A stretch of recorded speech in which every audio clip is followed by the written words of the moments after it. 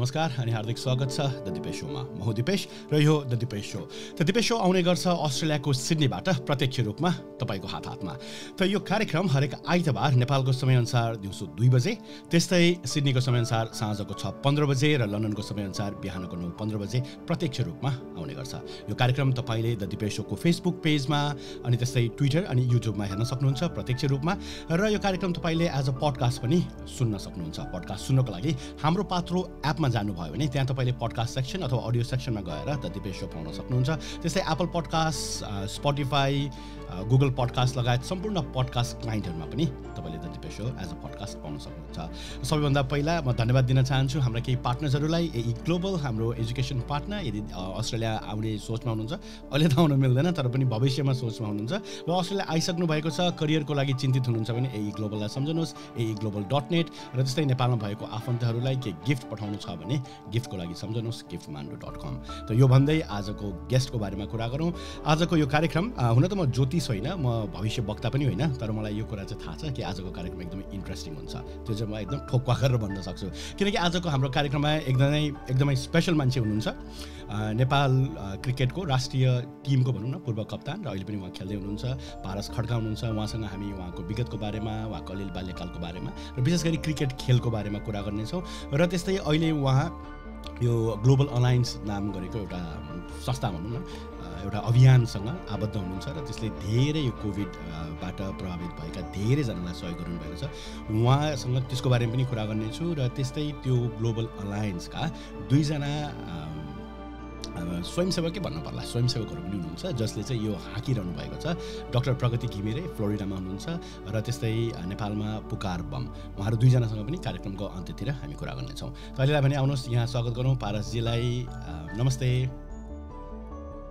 नमस्ते दिपेश दाई। हजुर, how are you? I'm good दाई। ठिकै छ, हजुरलाई?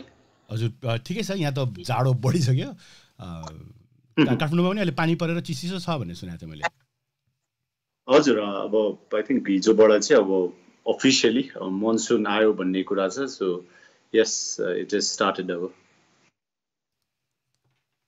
यो के भन्छ, यो ग्लोबल वार्मिङले गर्दा होला यो अहिले यो हुन्छ नि पहिलाको जस्तो जस्तै यो असारमा धेरै पानी पर्ने अथवा चैतमा धेरै हावा आउनु पर्ने भन्ने त्यो चाहिँ अलिक मिल्न छोडेको छ है। अब I think we can say that, तर कस्तो पनि भएको छ भने अहिले अब वेदर प्याटर्न्सहरू हेर्ने हो भने अब काठमाडौँ त लास्ट 4-5 इयर्समा गर्मी एकदमै बढाएको छ। एन्ड ह्याभिङ सेड द्याट अब गर्मी भएको ठाउँमा फेरि चिसो बढेको पनि होइन, गर्मी चाहिँ बरु मेबी ग्लोबल वार्मिङको एउटा टर्मिनोलोजी छ। जस टेम्परेचर चाहिँ वर्ल्ड वाइड टेम्परेचर बढेको चाहिँ छ, मेबी त्यसले पनि फ्लक्चुएट भएको हुनसक्छ। बट देन अब नपत्याउने तरिकाले अब सायद भइरहेको छ। आइ एम नट अ इन्भाइरोमेन्टलिस्ट, तर हजुरले भने जस्तै maybe things are changing around us knowingly annoyingly. अर्को कुरा क्या, पहिला हामी सानोमा हुँदाखेरि काठमाडौँमा फ्यान चाहिँदैन थियो, एसीको त देख्दैन थियो होइन, तर आजकल त अब प्राय सबैको घरमा फ्यान एसी त हुनै पर्छ क्या, नत्र त सहनै सक्दैन। यस हजुर, आई स्टिल रिमेम्बर हामी पहिला क्रिकेट खेल्दाखेरि भनौँ न, म फर्स्ट टाइम काठमाडौँ बाहिर गएको नि क्रिकेटले गर्दा नै वीरगन्ज जानु परेको थियो। अन्डर 15 रिजनल टुर्नामेन्ट, र त्यो वीरगन्जमा पहिलोचोटि त्यस्तो गर्मी खेप्दाखेरि भनौँ न, अब इट वाज अलमोस्ट लाइक म ब्याटिङ गर्न जाँदाखेरि त्यो म्याटिङ विकेटमा गेम भएको थियो, त्यो बाफ उडेको देखेको थिएँ कि मैले। So that was my first experience भनौँ न गर्मीको। र अब त अहिले काठमाडौँ पनि अघि मैले भने जस्तै एकदमै गर्मी हुन थालेको छ। र आई अलवेज से त्यस्तो हाम्रो जुन भनौँ न स्पेसली तराईबाट जुन हाम्रो क्रिकेटर्सहरू हुनुहुन्छ उहाँहरू काठमाडौँ आइसकेपछि अहिले पनि उहाँहरूलाई शीतल हुन्छ कि। अहिले पनि भनौँ न अब हाम्रो चाँडै नै क्याम्प स्टार्ट हुँदैछ, भैरवा उता महेन्द्रनगर कति भनौँ न विराटनगरबाट आउने प्लेयर्सहरू उहाँहरू काठमाडौँ आइसकेपछि त दे स्टिल ह्याप्पी भनौँ न। हामीलाई गर्मी भएको छ एकदमै, गर्मी बढेको पनि छ यता, तर उहाँहरूको लागि त यो केही पनि होइन। मलाई याद छ कि म फर्स्ट टाइम विराटनगर जाँदाखेरि सानोमा मलाई याद भयो अनुसार त्यो राति सुत्दाखेरि फ्यान चलाएर सुत्नुपर्ने रातभरि, अनि बिहान बिरामी भएको थियो क्या म, किनभने त्यो बानी नै थिएन नि त फ्यानमा सुत्ने हुन्छ नि, त्यस्तो पनि भएको थियो क्या। अनि अहिले त अब काठमाडौँ जस्तो भइसक्यो एकदम अचम्म लाग्छ अहिले हामीलाई यहाँ कोले हेर्दै हुनुहुन्छ एकचोटि हेरौँ ल हाम्रो मिना गौचन श्रेष्ठ सिडनीमा हुनुहुन्छ हाम्रो थकाली से मुनिकर उहाँले नमस्ते मात्रै भन्दै हुनुहुन्छ सङ्गम बी मगर हुनुहुँदो रहेछ हाम्रो आकृति बहिनी काठमाडौँमा नमस्ते good to see you both dear Paras दाई एन्ड दिपेश दाई भन्दै हुनुहुन्छ साइमन छेत्री हुनुहुँदो रहेछ मनी एनएस राई नमस्ते to crew and all the dedicated cricketers deserves all the respect of Nepalese भन्दै हुनुहुन्छ हजुर पक्कै पनि हो मनीजी तपाईँले ठिक भन्नुभयो किनभने म जहिले पनि एउटा भन्ने गर्छु क्या पारसजीले त धेरै सुन्नुभयो होला जस्तै हामी अब सगरमाथाको देश भनेर चिन्छ होइन अब गौतम बुद्धको देश भनेर चिन्छ यो सबै पहिचानहरू चाहिँ हामीले बनाएको होइन नि त तर हाम्रो अब क्रिकेट खेलेर क्रिकेट खेल्ने देश भनेर भन्दाखेरि चाहिँ त्यो चाहिँ हामीले बनाएको पहिचान भयो नि त अनि एकदम गर्व लाग्छ क्या त्यो एउटा पहिचान सुनेर चाहिँ किनकि त्यो हाम्रो मेहनत पसिनाले अब हाम्रो भन्दा पनि तपाईँहरूको भनौँ न पसिनाले त्यो पहिचान पाउँदाखेरि चाहिँ एकदमै गर्व लाग्छ क्या त्यस्तै हाम्रो थ्याङ्क यू दाइ आई थिङ्क इट्स ग्रेट किन भन्दाखेरि मलाई याद छ अब भनौँ न अस्ट्रेलियामा अब भनौँ न हजुर यो प्रोग्राम त्यहीँबाट चलिरहेको भएर ओभर द इयर्स अब नेपाल क्रिकेटले जुन अचिभमेन्ट्सहरू हासिल गरेको छ त्यसले चाहिँ भनौँ न हामी सबैलाई we been able to identify our sales कि एउटा क्रिकेट प्लेइङ कन्ट्री भनेर स्पोर्ट्सलाई पनि विगतको 4-5 वर्षमा मलाई लाग्छ एकदमै राम्रो रेस्पोन्स आउन थालेको छ नेपाली सोसाइटीमा नेपाली भनौँ न हाम्रो गभर्मेन्ट प्राइभेट सेक्टरहरूबाट लगानी बढ्न थालेको छ सो लगानी बढिसकेपछि रिजल्ट्स के आउन सक्छ भन्ने कुरा चाहिँ अब हामीले क्रिकेट बिना लगानी बिना कुनै स्रोत साधन अब क्रिकेट खेलिराख्दा यहाँसम्म आइपुग्यो तर एउटा रिजल्ट ल्याइसकेपछि चाहिँ जुन खालको अहिले जुन भनौँ न माहौल देखिन्छ त्यसले चाहिँ धेरै ठाउँबाट मैले सुनेको छु कि क्रिकेटले चाहिँ जस हाम्रो सम्पूर्ण हामी सबै नेपालीहरू एउटा एक ठाउँमा ल्याएर एउटा आइडेन्टिटी दिएको छ सो द्याट इज प्रब्ली हाम्रो क्रिकेटर्सहरूको लागि पनि र क्रिकेटको लागि पनि अहिलेसम्मकै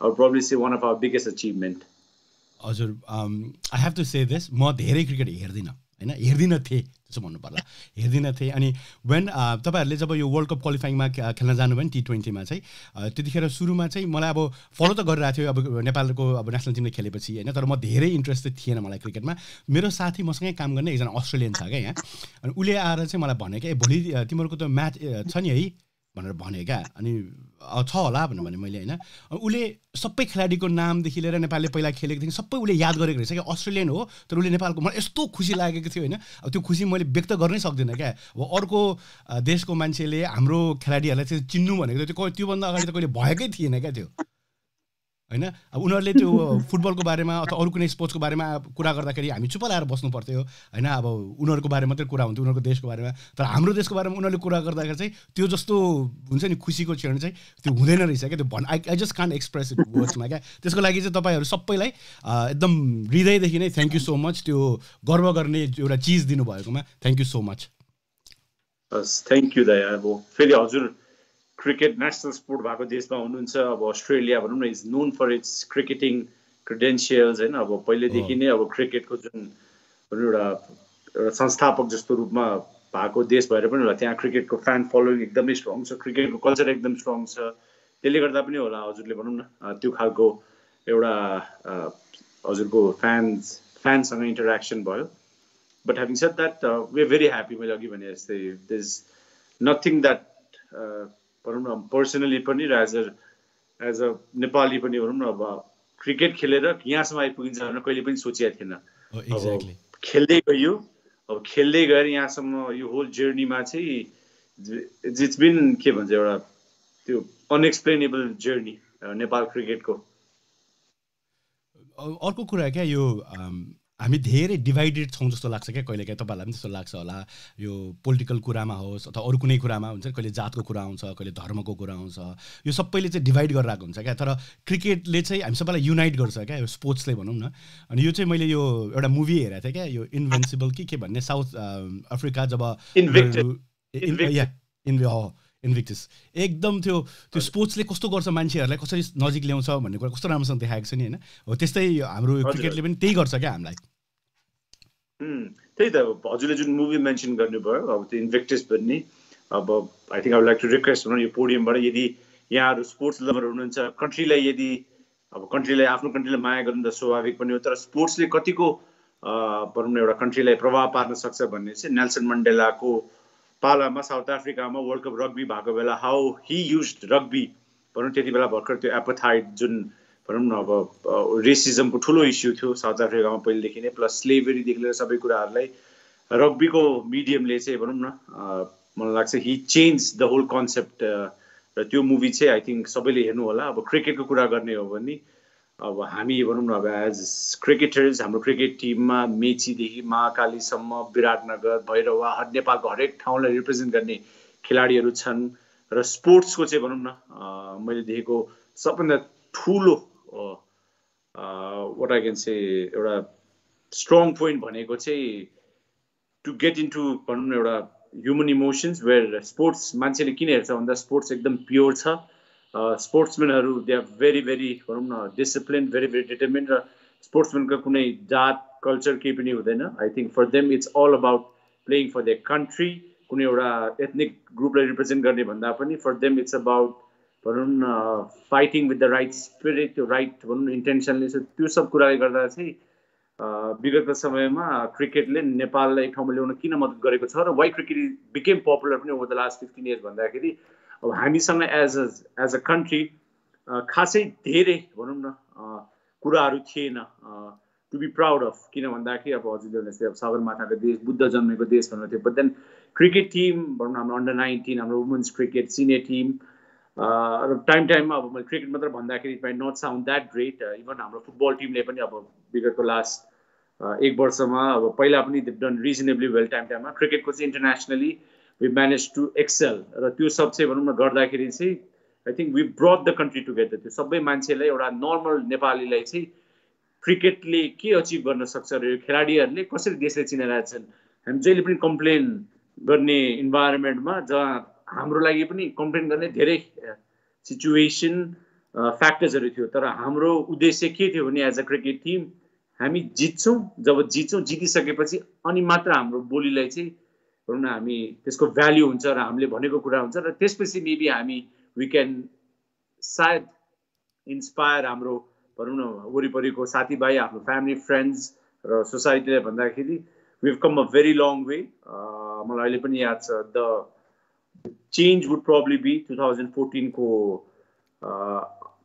वर्ल्ड कप। त्यो क्रिकेट वर्ल्ड कप पछि चाहिँ Nepal as a cricket playing र cricket loving country it became a complete different country. म आफै पनि 2014 मा बङ्गलादेश जाँदाखेरि वर्ल्ड कप खेल्दा र वर्ल्ड कप खेलेर आइसकेपछि भनौँ न लाइक मैले जहिले पनि चाहन्थेँ कि नेपालीहरू सबैजनाले क्रिकेटलाई माया गरून्, सबैले क्रिकेटलाई सपोर्ट गरून्। तर वेन आई केम ब्याक मैले सोचेको भन्दा 100 गुणा बढी माया र भनौँ न त्यो आत्मीयता पाएँ। र त्यो भनेको आई थिङ्क इट सोड बिकज हामीले रिजल्ट दियौँ र त्यो रिजल्ट दिइसकेपछिको मायाले गर्दा भनौँ न आज एक ठाउँमा छौँ क्रिकेट भन्न साथ we are together as a country, we stand there, आफ्नो कन्ट्रीलाई सपोर्ट गर्छौँ। So that's it, that's the beauty and power of sports. Exactly, एकदम ठिक भन्नुभयो। मलाई अर्को एउटा के लाग्छ भने मैले यो सो प्रिपेयर गर्दाखेरि अलिकति तपाईँको बारेमा रिसर्च गर्दाखेरि चाहिँ तपाईँले क्रिकेटलाई होइन क्रिकेटले चाहिँ तपाईँलाई रोजेको रहेछ जस्तो लाग्यो क्या मलाई।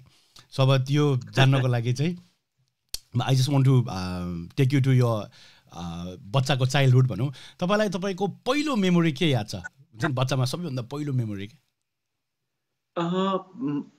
मेरो बुवा, my father use to play cricket, जहाँ मलाई अलिकति भिजिबल याद भए अनुसारको। And it all came down to fact that Saturday त्यो क्रिकेट म्याच जति घर नजिकै हुँदाखेरि माई फादर साथीभाइहरूसँग खेल्दाखेरि आई रिमेम्बर त्यो हेर्न गएको जस्तो मलाई याद छ। आइ am not so sure, but then अब त्यो एउटा भनौँ न डिस्टिङ मेमोरीमा थियो। त्यो बाहेक चाहिँ घरमा चाहिँ मेरो क्रिकेट र स्पोर्ट्सहरू इन्भाइरोमेन्ट थियो पहिले। किन भन्दा अब विम्बल्डन आउँदाखेरि टेनिस हेर्ने, फुटबल वर्ल्ड कप आउँदाखेरि फुटबल हेर्ने, इन्डिया पाकिस्तानको राइभलरी एकदमै ठुलो थियो त्यति बेला, इमरान खान, वसिम अकरम भनौँ न।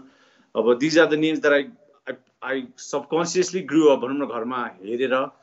अनि आई थिङ्क त्यो चाहिँ मेरो I would probably say my first memory हो क्रिकेटको। त्यो घरबाट नै क्रिकेट हेर्ने इन्भाइरोमेन्ट भइसकेपछि चाहिँ मलाई चाहिँ क्रिकेट प्रति लाग्न, अब म सबै स्पोर्ट्स खेल्थेँ सानो हुँदाखेरि, यो क्रिकेट त मैले प्रोफेसनली चुज गर्छु भनेर कहिले पनि सोचेको थिएँ। इनफ्याक्ट मेरो त भन्ने त्यो वाइल्डेस्ट ड्रिम भनिन्छ नि, त्यो सपना पनि थिएन कि म क्रिकेटर बन्छु भनेर या म स्पोर्ट्सम्यान बन्छु भनेर।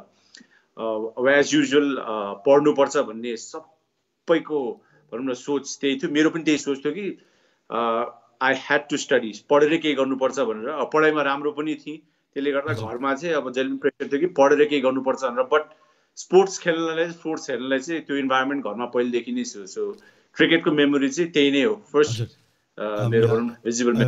एउटा कुरा क्या, जस्तै म केटाकेटी हुँदाखेरि चाहिँ काठमाडौँमा त्यति क्रिकेट चलेको थिएन क्या। फुटबलहरू खेल्थ्यौँ हामी, गुच्चा सुच्चा खेल्ने, अरूहरू खेल्ने थियो। तर क्रिकेट चाहिँ धेरै तराईतिर, जस्तै अघि मैले भने विराटनगरतिर जाँदाखेरि मेरो कजन्सहरू खेल्नुहुन्थ्यो क्या क्रिकेट। अनि मलाई चाहिँ त्यो बल सुरुमा एक्चुअली फर्स्ट टाइम खेल्दाखेरि त्यो बलले लागेर के भन्छ निकै दुखेको थियो। त्यसपछि मैले कहिले खेल्दै खेलिनँ, एकदम डर लाग्छ क्या क्रिकेट खेल्नलाई। तर तपाईँको चाहिँ त्यो ड्याडले गरेर होला है तपाईँ क्रिकेटतिर बढी इन्ट्रेस्टेड हुनुभएको चाहिँ? अब मलाई याद भएको चाहिँ त्यो हो होइन। त्यो बाहेक चाहिँ कस्तो थियो भने स्कुलमा म पढेको south point boarding high school हो होइन, बुद्धनगर बानेश्वरमा छ। त्यो स्कुलमा चाहिँ एकदमै I probably say school was a bigger factor, किन भन्दाखेरि स्कुलमा हाम्रो टिचर्स स्टुडेन्ट्स एकदम धेरै म्याचेसहरू हुन्थ्यो। सो टिचर्सहरूले चाहिँ त्यो एउटा क्रिकेटिङ कल्चर कस्तो थियो भन्दाले हामी टेनिस बल क्रिकेट खेल्थ्यौँ र वान्स इन अ वाइल्ड कुनै न कुनै प्रतियोगिताहरूमा भाग लिन्थ्यो। तर क्रिकेट चाहिँ अब भनौँ न बर्खा बाहेक टेनिस बल क्रिकेट त सानोदेखि नै खेलेको गर्थ्यो भनौँ न। अब स्टुडेन्ट भर्सेस टिचर्स म्याच भनिसकेपछि पहिला त्यो के भन्छ बल र कोक भनौँ न म्याच भनेको जस्तो दुईटै टिमले एउटा बल किन्थ्यो। त्यो किनिसकेपछि अब जित्ने टिमले त्यो एउटा विनिङ टिमले बल पनि लिन्थ्यो अनि अर्को टिमलाई भनौँ न अब पर हेड 15 जना छ भने त्यति बेला कोकको होइन 10-15 रुपियाँ कति पर्थ्यो त्यो इक्विभ्यालेन्टको भनौँ न अमाउन्ट ह्यान्डओभर गर्नु पर्थ्यो। त्यो बाहेक घर वरिपरिको साथीभाइहरू त्यहाँ पनि एकदमै क्रिकेट पपुलर थियो। मेरो फर्स्ट क्रिकेट क्लब सायद भन्ने थियो बुद्धनगरमा। हामीहरू शङ्खमुलमा ठुलो चौर थियो। अहिले त शङ्खमुलमा त्यहाँ ग्राउन्ड छ। इनफ्याक्ट म बुद्धनगरमा भनौँ न त्यो मेरो घर जहाँ छ त्यो वरिपरि पनि भनौँ न जता खेले पनि खाली ठाउँ थियो। अहिले भन्दाखेरि मेरै जीवनकालमा भन्दाखेरि ओहो कसरी यत्रो चेन्ज भयो जस्तो लाग्छ होइन। त्यो इन्भाइरोमेन्टमा चाहिँ जता गएर नि खेल्ने हुन्थ्यो। हामीहरू वरिपरि गएर म्याचेसहरू खेल्थ्यौँ। शङ्खमुल को ग्राउन्डमा म्याच खेल्थ्यौँ, कहिलेकाहीँ सिफलमा आएर म्याच खेल्थ्यौँ। किनकि सिफल, शङ्खमुल र टुडीखेल मलाई याद भएको चाहिँ 3टा स्पट थियो जहाँ क्रिकेट टिम्सहरू थिए र त्यहाँ चाहिँ भनौँ न अब पछि नेपाललाई रिप्रेजेन्ट गर्ने धेरै जस्तो खेलाडीहरू त्यो 3टा ठाउँबाट पनि काठमाडौँलाई रिप्रेजेन्ट गरेर आए। टुडीखेल त पहिला नेपालको सबैभन्दा ठुलो प्रतियोगिताहरू हुने एउटा भनौँ न के भन्छ त्यो हब जस्तै थियो। मेन स्टेडियम त नभनौँ, टुडीखेलले स्टेडियम भन्न मिल्दैन, बट त्यो मेन ग्राउन्डै त्यही थियो। पछि कीर्तिपुर अन्तर्राष्ट्रिय क्रिकेट ग्राउन्ड बनिसकेपछि त्यसपछि इन्टरनेसनल ग्राउन्डहरू सिफ्ट भयो त्यहाँ।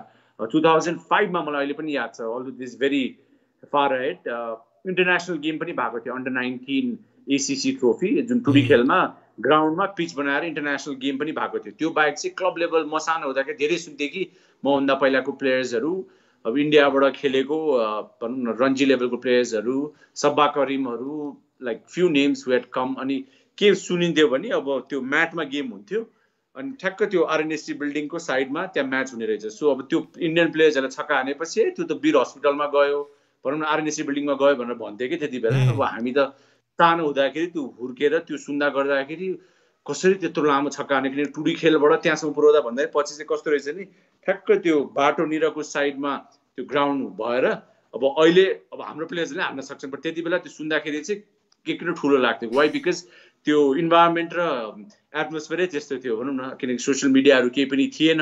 त्यो नहुँदाखेरि चाहिँ अब दाइले यो भन्नुहुन्थ्यो भने चाहिँ सब्बा करिम इन्डियालाई रिप्रेजेन्ट गरेको रन्जी लेभलको प्लेयर यहाँ आएर यसरी खेलेको थियो भन्दाखेरि चाहिँ it was fascinating, very fascinating growing up. हजुर सुन्नुहोस् न, अर्को कुरा क्या, तपाईँहरू सानो हुँदाखेरि जब स्कुलको यो खेल्दाखेरि त्यो बुद्धनगरको वरिपरिको काठ पसलेहरू त्यो काठको त्यो फ्याक्ट्रीहरू हुन्छ नि त्यस्तोहरू सबै चिन्थ्यो अरे नि त तपाईँहरूलाई होइन? काठको त्यो सिधा काठ खोज्न जानुहुन्थ्यो अरे तपाईँहरू?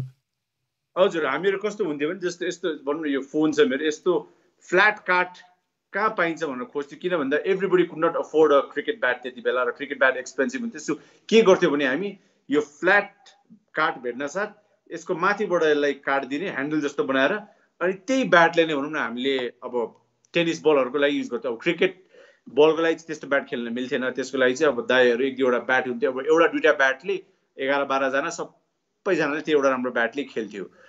तर धेरै जस्तो चाहिँ टेनिस बलको लागि बनाउनु पर्ने ब्याट चाहिँ त्यही नै थियो। सो हामी चाहिँ ग्रोइङ अप सानो हुँदाखेरि फ्ल्याट काठ कहाँ भेटिन्छ त्यो भेट्यो भने चाहिँ त्यसलाई चाहिँ त्यो चाहिँ क्रिकेट ब्याट बनिहाल्थ्यो त्यो। अनि त्यो ब्याट बन्थ्यो, अर्को 3टा लट्ठी चाहिँ स्टम्प, राम्रो खालको इभन लट्ठी भयो कि त्यो क्रिकेट स्टम्प भन्थ्यो।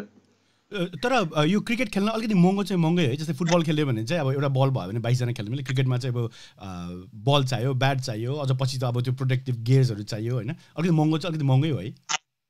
भेरी एक्सपेन्सिभ हजुरको। अब पहिला अब as far as I remember मैले भने नि इभन नेपाल टिमकै कुरा गर्ने हो भने पनि आई प्रोब्ली चाहिँ 2008, 9, 10सम्म पनि भनौँ न एउटा हाम्रो नेपाल टिमसम्म मेबी 2जना 3जनासँग राम्रो ब्याट हुन्थ्यो, अरूसँग एकदमै सस्तो ब्याटले हामी खेल्थ्यौँ। मलाई याद छ 2003मा फर्स्ट टाइम हामी पाकिस्तान जाँदाखेरि पाकिस्तानी विलो चाहिँ पहिला एकदमै भनौँ न सफ्ट विलो, हलुका र सस्तो, र मलाई याद छ 1500 रुपिस 1500 रुपियाँमा किनेको ब्याटले भनौँ त्यति बेला 2003मा was an international bat for. त्यति बेला सबैभन्दा हाइएस्ट ग्रेडको ब्याट भनेको 10,000 रुपिस 10-12 हजार आइसी जति पर्थ्यो, र त्यो 1-2जना खेलाडी बाहेक nobody could afford it Nepal टिममा, लाइक 2009-10सम्म पनि।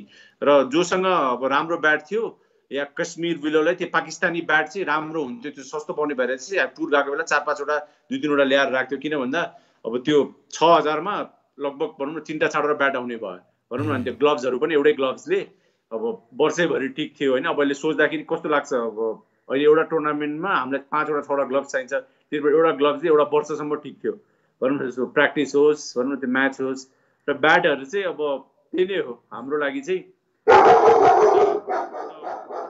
बिगेस्ट के भन्छ रेभोल्युसन किटमा पनि हो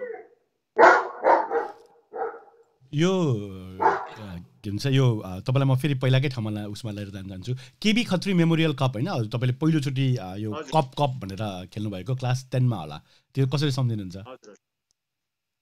इन्टर स्कुल फर्स्ट प्रतियोगिता थियो। अब भनौँ न अब स्कुलबाट चाहिँ खासै धेरै प्रतियोगितामा भाग नलिए पनि क्रिकेट रेगुलरली खेल्थ्यौँ।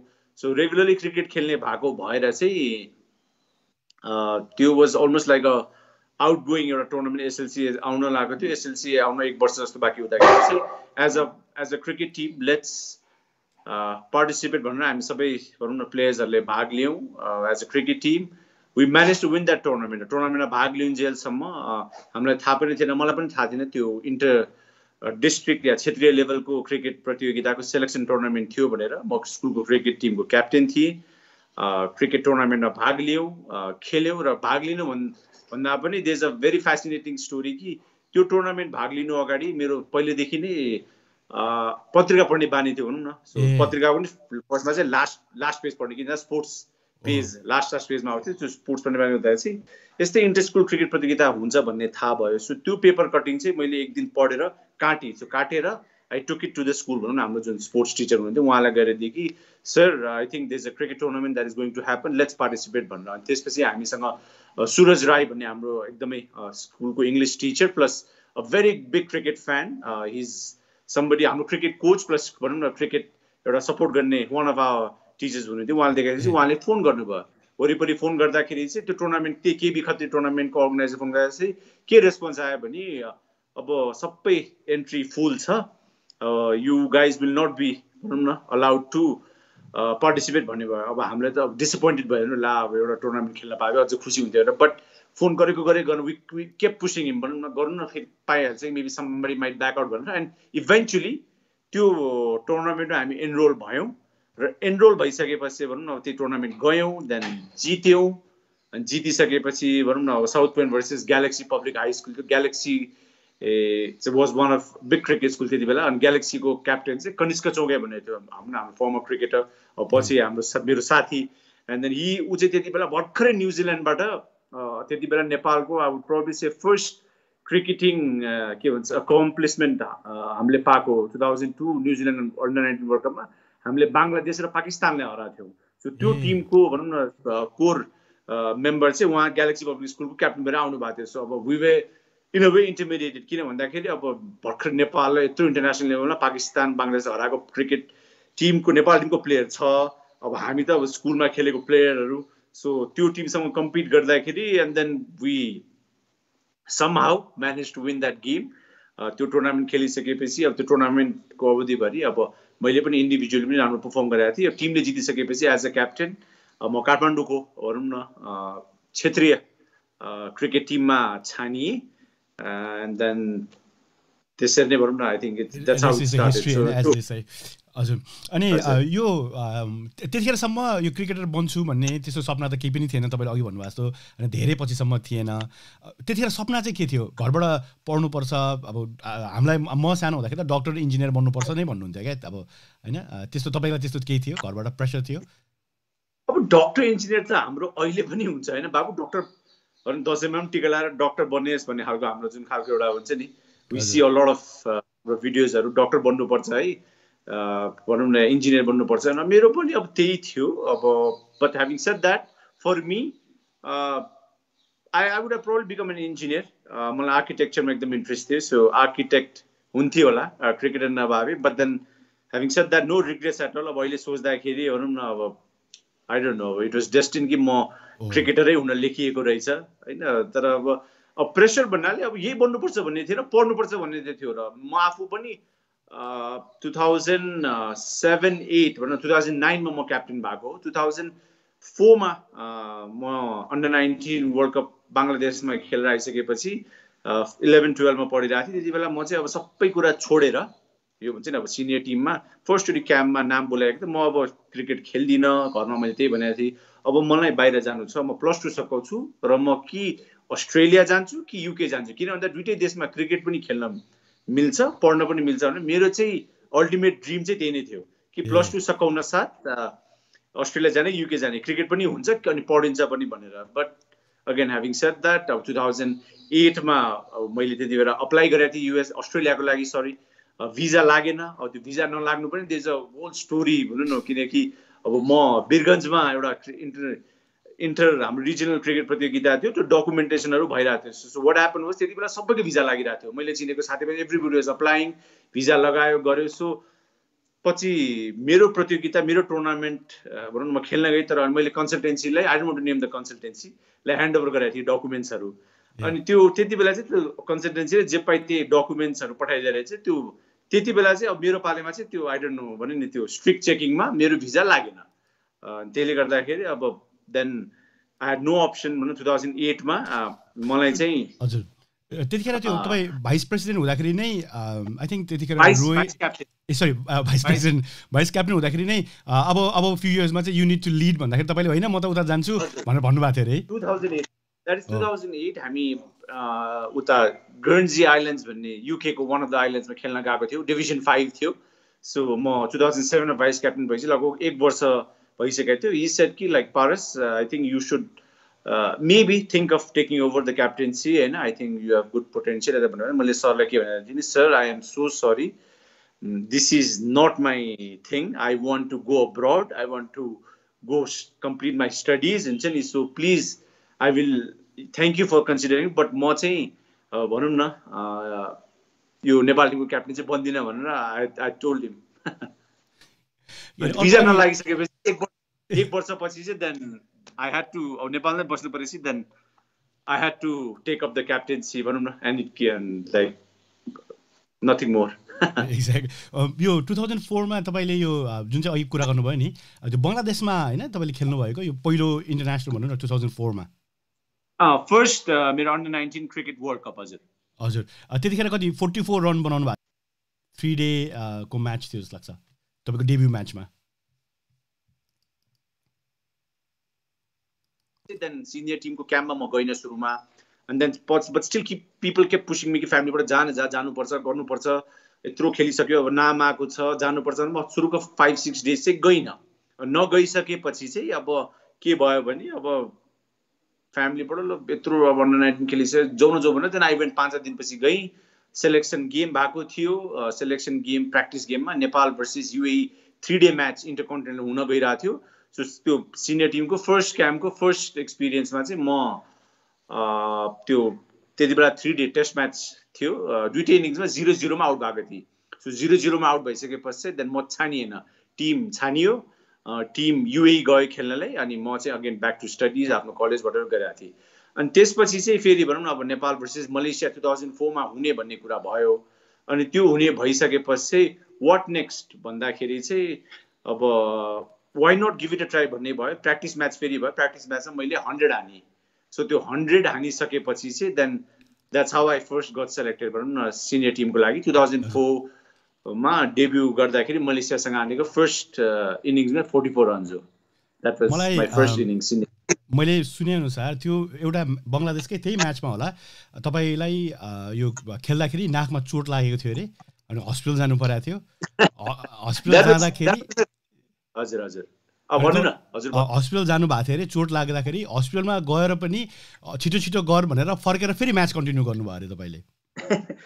यो मेरो फर्स्ट टुरमा थियो 2002 डिसेम्बर. त्यही अन्डर 15 भनौँ न नेसनल टिममा सेलेक्ट भइसकेपछि युएमा गेम भएको थियो. अब आबुधाबीको स्टेडियम थियो जुन अहिले भनौँ न पिएसएल अहिले पाकिस्तान सुपर लिग भइरहेछ अहिले त्यही ग्राउन्डमा. हामीले पनि नेपालले पनि विश्वकप भनौँ न सेलेक्ट भएको ग्राउन्ड पनि त्यही नै हो र we played a lot of matches. त्यो ग्राउन्डमा अब त्यति बेला आई वाज यङ एनर्जेटिक. अब एकदम कन्फिडेन्स थियो होइन. अब भनौँ न त्यो अब 15-16 वर्षको उमेरमा यु थट यु कुड भनौँ न कन्कर द वर्ल्ड भन्दाखेरि अब फिल्डिङ गरिरहेको थियौँ. Nepal versus Bangladesh quarter final game थियो. अनि के भयो भने म चाहिँ अब cricketing टर्म्समा long on to long on fielding गरिरहेको थिएँ भनौँ न, किनकि बल एकदम धेरै आउँथ्यो त्यो रिजनमा. सो त्यसले गर्दाखेरि अब क्याच बाँध्नुपर्छ भनेर अब आई वाज रनिङ अराउन्ड. के भयो भने पोसिबली मेबी अब हाम्रो क्रिकेटिङ टर्मिनोलोजीमा कस्तो छ भने हजुरको ब्लू स्काई छ भने बलको त्यो भिजिबिलिटी बल समात्न अलिकति गाह्रो हुन्छ, किनकि त्यो बल ड्रप गर्ने अलिक स्पिड चाँडो ढिलो हुनसक्छ र जज गर्न अलिक गाह्रो हुन्छ. प्लस दुबईको हावामा काठमाडौँको हावामा देयर इज अ डिफरेन्स भनौँ न how the cricket ball drops भनेर. सो त्यो खेलिराख्दा कुद्दा maybe my body was tired र म लङ अनमा फिल्डिङ गरिरहेको थिएँ. एउटा ब्याट्सम्यानले हान्यो. I went in to catch र जस्तो अब नर्मली क्रिकेटमा यसरी क्याच नर्मली समात्छ, यसरी चाहिँ अस्ट्रेलियन स्टाइल भनिन्छ भनौँ न. सो अस्ट्रेलियन स्टाइलमा क्याचसम्म जाँदाखेरि what happen was I took it the wrong way अनि ठ्याक्क the ball burst through my fingers अनि मेरो नाकमा लाग्यो अनि म ढलेँ. एन्ड देन मलाई अझै पनि याद छ त्यो ढलिसकेपछि एकजना one of my fielders who shed बल फ्याल भन्यो. And then I woke up, बल फेरि फ्यालिदियो अनि अगेन आई फेल ग्राउन्डमा भनौँ न. लडिसकेपछि देन एकछिन बसी अब मेडिक्सहरू आयो. देन अब नाकमा चोट भएको भएर चाहिँ बिकज सिभिरिटी हो कि भनेर एम्बुलेन्समा राखियो. I was taken on a ambulance the हस्पिटलमा गइसकेपछि अब त्यो भनौँ न स्कोर के छ कस्तो छ. अब फर्स्ट टुर थियो, बङ्गलादेश टेस्ट कन्ट्रीसँग खेलिरहेको थियौँ होइन. त्यो भइसकेपछि अब त्यहाँ एक्सरेहरू गरिसकेपछि खासै नाक सुन्निएको थियो तर इन्टरनल ड्यामेज केही पनि छैन, केही पनि भाँचिएको छैन भन्ने भइसकेपछि देन मैले चाहिँ के भने can I go back to play भनेर भनी डक्टरहरूले भनिसकेपछि देन फेरि म्यानेजर हुनुहुन्थ्यो त्यति बेला, टिम म्यानेजरसँग फेरि फर्किएर म आउँदाखेरि बङ्गलादेशले 160 आई डोन्ट नो मलाई स्ट्याट्स याद छैन 160 कति चेन्ज गर्यो. सो हाम्रो 100 कति 80-90 कति फर 3-4 विकेट गएको थियो. त्यसपछि अनि म ब्याटिङ गर्न गएँ. 7-8 रन कति हानि त्यो पनि याद छैन होइन, किनकि त्यो अब जम्बिक स्टेटमा थियो. तर वी वन द गेम भनौँ न. त्यो गेममा मलाई याद छ वी बिट बङ्गलादेश. त्यति बेला Bangladesh was a test playing country. So त्यति बेला हो न त्यो मेरो नाकमा लागेर नाक फुटेर एम्बुलेन्स गएर फेरि फर्केर आएर खेलेर अनि गेम जितेको. बेलुका चाहिँ गाह्रो भयो किनकि केही पनि खानु भएको थिएन, सुप मात्र खाएर बसेको. तर त्यही भएर अघि पनि भनेको कि तपाईँले क्रिकेट होइन, क्रिकेटले नै तपाईँलाई रोजेको, स्पेसली नेपाली क्रिकेटले नै रोजेको.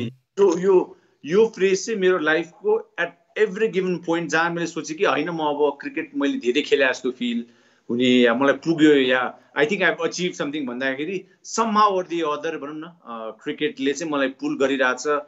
अनि अगेन अहिले आएर चाहिँ I feel responsible. I hope I can justify भनौँ न हाम्रो जति मिलियन्स एन्ड मिलियन्स अफ फ्यान्सहरू हुनुहुन्छ. आई वान्ट टु भनौँ न contribute in any way what ever way I can Nepal क्रिकेटलाई भनौँ न माथि पुऱ्याउनको लागि.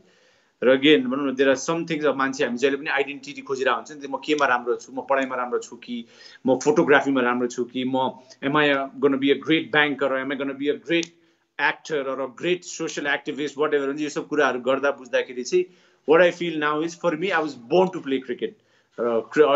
Now I feel it is my responsibility one way or the other. क्रिकेटलाई जसरी होस् भनौँ न अहिले त खेलिरहेको छु खेलेर कन्ट्रीलाई जिताउनको लागि. र होपफुली आगामी दिनमा पनि अब एक्सपेक्टेसन एकदमै बढेको छ सबैजनाको नेपाल क्रिकेटप्रति नै. And I want to I hope I can be an integral part of it to help and take Nepal cricket अझ माथिल्लो स्थानमा.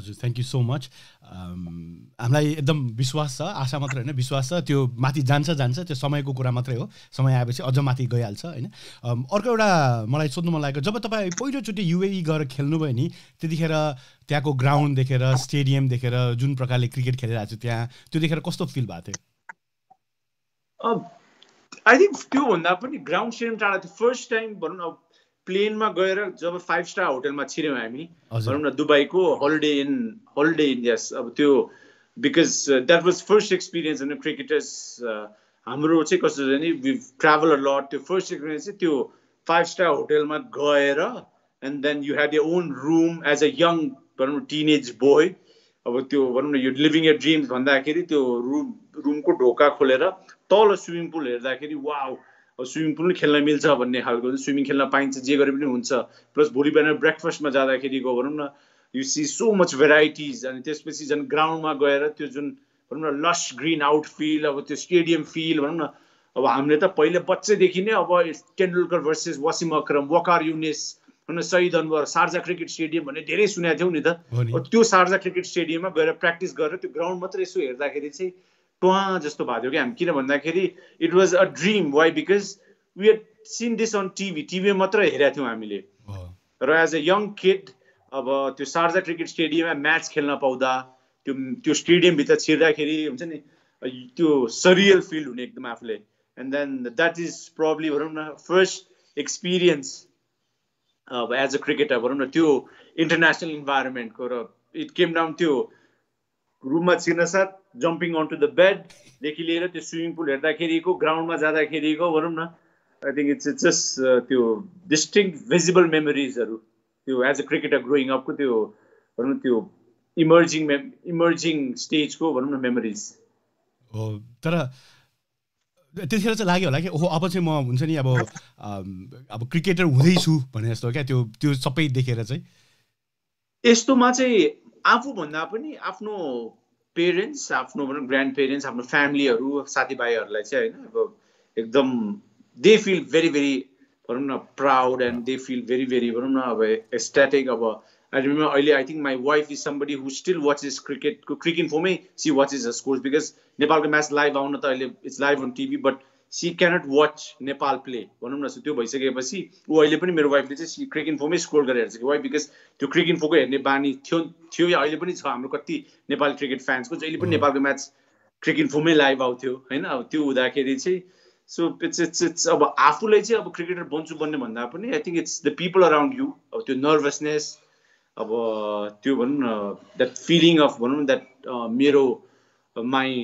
सन माई हस्बेन्ड भनौँ न माई डटर वाट एभर हुन्छ त्यो खालको फिलिङ चाहिँ फ्यामिलीहरूलाई चाहिँ एकदमै प्राउड फिल हुने रहेछ यो सब कुरामा अब अभियसली एज अ क्रिकेटर अब इभन त्यो अन्डर 15कै स्टेजमा पनि कुरा गर्ने हो भने अब त्यति बेला थाहा थिएन नि त हामी यहाँसम्म आइपुग्छौँ यहाँ म एज अ क्रिकेटर पनि भनौँ न यो स्टेजसम्म आइपुग्छ बट त्यति बेला पनि भनौँ न अब फर्स्ट टाइम जर्नलिस्टहरूले फोन गर्दाखेरि अब फर्स्ट म्याचमै म म्यान अफ द म्याच भएको थिएँ होइन सिङ्गापुरसँग त्यो म्यान अफ द म्याच भइसकेपछि अब अहिले पनि त्यो पेपर कटिङहरू छ त्यसलाई पत्रिका हो त्यो पत्रिकामा छोराको नाम फोटो विथ फोटो आइसकेपछि अब जर्नलिस्टहरूले phone गर्दाखेरिको एक्सपिरियन्सहरू I think those are the things भनौँ न आई थिङ्क द्याट डिटरमाइन्स अझ त्यो अब अहिले सोच्दाखेरि चाहिँ त्यो चाहिँ के भन्छ अल्टिमेट के भन्छ द स्टेप वे रहेछ हाम्रो भनौँ न यहाँसम्म आइपुग्नको लागि र that's how I have grown हाम्रो यहाँ एकजना गणेश भण्डारी हुनुहुन्छ नेपाल टेलिभिजनको बोरिङ प्रोग्राम त हेरियो स्कोर हेर्नलाई भन्दै हुनुहुन्छ क्या सम्झिँदै हुनुहुन्छ पहिलाको हजुर हजुर यो अब एनीबडी हु फलोज नेपाल क्रिकेट जसले भनौँ न एकदम रिगरेसली त्यो एक्सपिरियन्स चाहिँ अर्को थियो अब हाम्रो लागि पनि पहिला अब मलाई याद छ 2002मा त्यो मैले भने नि बङ्गलादेश र पाकिस्तानले हराएको बेला न्युजिल्यान्डको वर्ल्ड कपको म घरमा बस्दाखेरि नेपाल भर्सेस बङ्गलादेश म्याच अब त्यो टाइम डिफरेन्सले गर्दा जस्तै यस्तै साँझतिर भएको थियो भनौँ न एन्ड देन म त्यो म्याचहरू गर्दाखेरि I use to listen to radio भनौँ न त्यो म्याच हिसाबहरू गर्दाखेरि रेडियो सुन्ने गीत सुन्ने बानी थियो नि त त्यो गर्दाखेरि चाहिँ अब त्यो बुलेटिनहरू आउँदाखेरि चाहिँ बङ्गलादेश 140-50 बल आउट भयो नेपालले भनौँ न अब यति रन बाँकी छ जित्न वाट एभर त्यो खालको आउँथ्यो म एज अ भनौँ न नर्मल एउटा स्टुडेन्ट हुँदाखेरि त्यो मेमोरीबाट आफै क्रिकेट खेलिसकेपछि क्रिकेट फ्यान्सहरूले मेसेजहरू देखि लिएर क्रिकइन्फोमा फलो गरेको, क्रिकइन्फोको वेबसाइट्सहरू क्रास भएको भनौँ न, जुन हाम्रो फ्यान फलोइङ छ, त्यो सब कुरा हेर्दाखेरि चाहिँ I can proudly say that Nepal cricket has come a really long way भनौँ न इन टर्म्स अफ भ्युअरसिप। एकदमै। अनि अर्को कुरा क्या, जस्तै तपाईँलाई कहिले चाहिँ फिल भयो कि चाहिँ अब चाहिँ मैले अझ राम्रो खेल्नुपर्छ, अब म अझ, किनभने यत्रो मान्छेले फलो गर्नु थाल्यो, अब मान्छेहरूले चाहिँ मलाई हेरिरहेछ होइन, अब मैले चाहिँ त्यो प्रेसर जस्तो हुन्छ नि, अब मैले राम्रै गर्नुपर्छ किनभने धेरैको आश छ म माथि अथवा यो टिममाथि भन्ने, त्यो चाहिँ कहिले फिल गर्न सुरु गर्नुभयो? आफूमाथि आश भन्दा पनि 2009 मा म क्याप्टेन भइसकेपछि 1 year into being the captain 2010 मा चाहिँ भनौँ न, त्यति बेला चाहिँ just fail that okay now यो पोजिसन जुन छ नेपाल क्रिकेट टिमको क्याप्टेन भइसकेपछि there is a lot of things that demands भनौँ, यो पोजिसनको डिमान्ड्सहरू यति यति छन् र there are certain things that you could do भन्ने चाहिँ म त्यति बेला फिल भनौँ न as a captain. So then my responsibility, म क्रिकेट टिमको क्याप्टेन हुँदाखेरि म सबैभन्दा कान्छो थिएँ in terms of age भनौँ न। So I was 22 years old र everybody भनौँ 14 जनाको टिममा 13 जना मभन्दा जेठो हुनुहुन्थ्यो।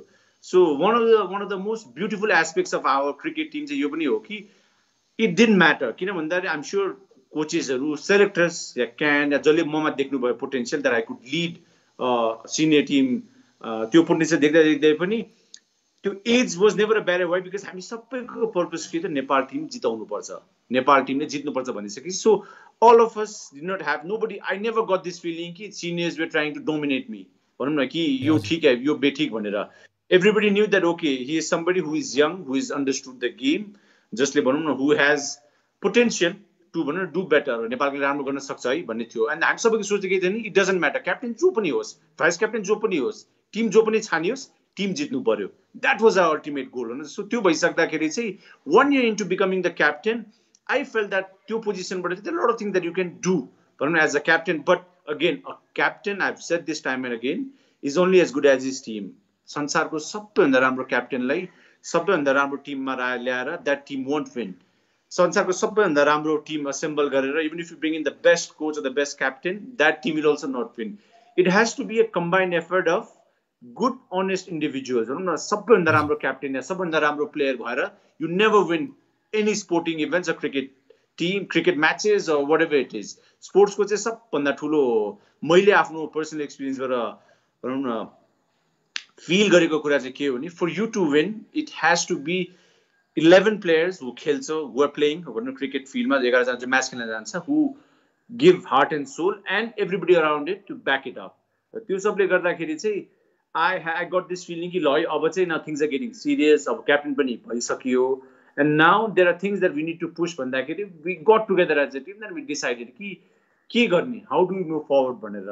र म भन्दा पनि I would probably see the biggest change came in 2011 मा पुबुदु दासनाइके भन्ने हाम्रो जुन कोच आउनु भयो, he is I would probably say he is the one person that changed Nepal cricket completely। किन भन्दाखेरि उहाँ आइसकेपछि he came and told us कि ल हामी वर्ल्ड कप पुग्नु पर्छ भन्ने हामी सबैको सपना थियो, वर्ल्ड कप खेल्ने पुग्ने, तर कसरी पुग्ने। 10 मा चाहिँ डिभिजन 5 मात्रै जितेको थियो नि उहाँ आउँदाखेरि चाहिँ। द्याट वाज आवर फर्स्ट भनौँ न सिनियर टिमले जितेको फर्स्ट मेजर ट्रोफी चाहिँ त्यो थियो 2010 मा। त्यो जितिसकेपछि पनि अब डिभिजन 5 जित्यौँ, त्यसपछि 4 इटलीमा भएको थियो, त्यो इटलीमा गयो, त्यहाँ हार्यो, फेरि डिभिजन 4 मै थियौँ। अनि डिभिजन 4 मा हुँदा हुँदै चाहिँ 2011 मा चाहिँ I think when पुबुदु दासनाइके came, then with Pubudu sir and myself as a cricket captain, that's when I personally thought that now we can maybe try and do something or reach somewhere bhanera. But the bigger credit goes to Pubudu sir. Why? Because we wanted to achieve things. हामीलाई हाम्रो सोच थियो भनौँ न world कपमा पुग्ने, ODI status whatever त्यो स्टेटसलाई gain गर्ने, बट कसरी गर्ने भन्दा त्यो बाटो नै थाहा थिएन कि हामीलाई। भनौँ न मलाई नेपालबाट अमेरिका जानु पर्यो भने मलाई थाहा छ कि मैले त्रिभुवन इन्टरनेसनल एयरपोर्टबाट फ्लाइट लिएर ट्रान्जिट दोहा, आबुधाबी, वेयरएभर दिल्ली लिएर या लन्डन गएर या भनौँ न अब न्युयोर्कसम्म पुग्छु भन्दाखेरि there is a root way. अब हामीले एज अ क्रिकेट टिम हामीले त्यो रुटै थाहा थिएन कि वर्ल्ड कप त एउटा डेस्टिनेसन थियो, तर त्यो डेस्टिनेसन कसरी पुग्ने भन्दाखेरि पुबुदु दासनाइके came and then he told us कि यो कुरा गर्नुपर्छ भन्दाखेरि हामी जहिले पनि we always hard working cricketers, जहिले पनि मेहनत त गरि नै रहेको थियौँ। त्यो मेहनतलाई चाहिँ अब डिरेक्सन हामीले पायौँ।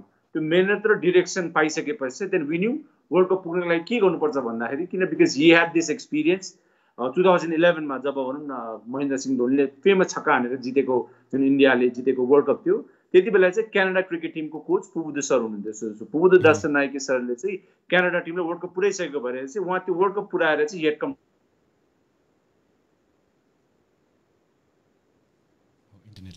द्याट्स हाउ भनौँ न I think the real change चाहिँ प्रोब्ली चाहिँ 2011 बाट चाहिँ स्टार्ट भएको हामी सबैको लागि त्यो जब खेल्नुहुन्छ नि तपाईँहरू क्या जस्तो भनिन्छ नि यो खेल चाहिँ खास दिमागले जित्ने हो बाँकी सबै त पछि आउने कुराहरू हुन् भन्छ नि डु यु बिलिभ द्याट खास दिमागमै पहिला mentally you need to be prepared हो I think it's more mental हजुर when you reach at the highest level भनौँ न अब किन भन्दाखेरि you look at let's say for example अहिले भनौँ न अब युरो कप भइरहेछ अब you look at France or Belgium or England I'm sure preparation wise facilities wise यो तीनटै टिमले कुनै पनि खालको भनौँ न there's no shortcomings कि सबै कुरा दिएको होला but at that given time त्यो स्किल र ट्यालेन्टले मेन्टली कसरी आफूलाई ह्यान्डल गर्छ भन्ने कुरा so I probably say international स्पोर्टको highest लेभलमा चाहिँ obviously international highest level पुग्नको लागि skills succeed the best and the only thing that will separate you is your mental approach the mental attitude ले नै हो हजुरको डिफरेन्स लिएर आउने हजुर पक्कै पनि यहाँ धेरैजनाले हामीलाई कमेन्टहरू गरिरहनु भएको छ धेरैजना यहाँ के भन्छ लेख्दै हुनुहुन्छ म तपाईँहरूको प्रश्न एकछिनमा लिन्छु नै सबैजना हाम्रो अशोक थापा चाहिँ आई बिन अन लेख्नु भयो होला every match since 2001 like ACC ODI world cup Bangladesh 2014 last recent in TU international ground try series which is very lucky Nepal one that series भनेर लेख्नु भएको छ so Ashokji thank you so much तपाईँ जस्तो फ्यानले गर्दाखेरि नै हो हुन्छ नि तपाईँहरूको पनि धेरै ठुलो योगदान छ तपाईँ हामी जस्तो फ्यानले नै उहाँलाई प्रेसरमा राख्ने हो क्या सो उहाँले चाहिँ हाम्रो लागि ओहो जित्नुपर्छ यस्तो फ्यान हुनुहुन्छ भनेर त्यस्तो पनि हुन्छ होला है पारसजी उहाँ जस्तो एउटा हरेक म्याच हेरिरहनु भएको छ उहाँ पुगिरहनु भएको छ भनेपछि त होइन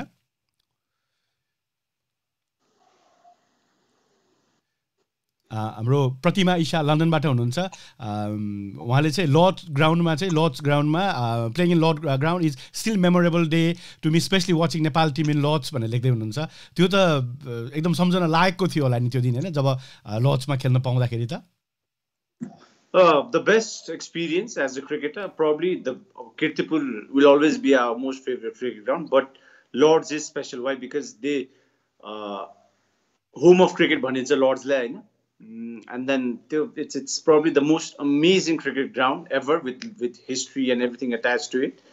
And I hope we get to play there again. अब अहिले त नेपाल MCC भनेको मेरिलेबोर्न क्रिकेट क्लब हो संसारको सबभन्दा पुरानो क्रिकेट क्लब र नेपालको एउटा सम्झौता पनि भएको छ वेयर होम एन्ड अवे सिरिजहरू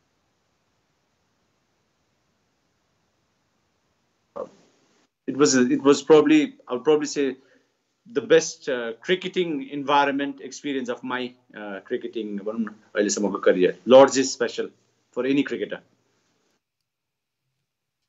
हाम्रो त्यो के भन्छ यो एउटा भक्तलाई मन्दिरमा गए जस्तै होला क्या एउटा क्रिकेटरलाई त्यहाँ गएर खेल्नुलाई क्या होइन हजुर you can say that अब के म भन्ने अब if you ask me which is the best cricket ground भन्दाखेरि nothing will beat Tribhuvan university TU किर्तिपुरको ग्राउन्डमा जुन इन्भाइरोमेन्ट छ त्यो त हामी कहीँ पनि भनौँ न we can't replace that hopefully त्यहाँ पनि इन्फ्रास्ट्रक्चर डेभलप भएर फ्लडलाइट्सहरू हालेर एउटा राम्रो स्टेडियम बनोस् भन्ने चाहना हो त्यो बाहेक चाहिँ besides Kirtipur लर्ड्स is the ground where तर अगेन हामी चाहिँ त्यहाँ पनि अन अ मन्डे 5000 नेपालीहरू आउनु भएको थियो भनौँ न working day which is again a great accomplishment किन भन्दाखेरि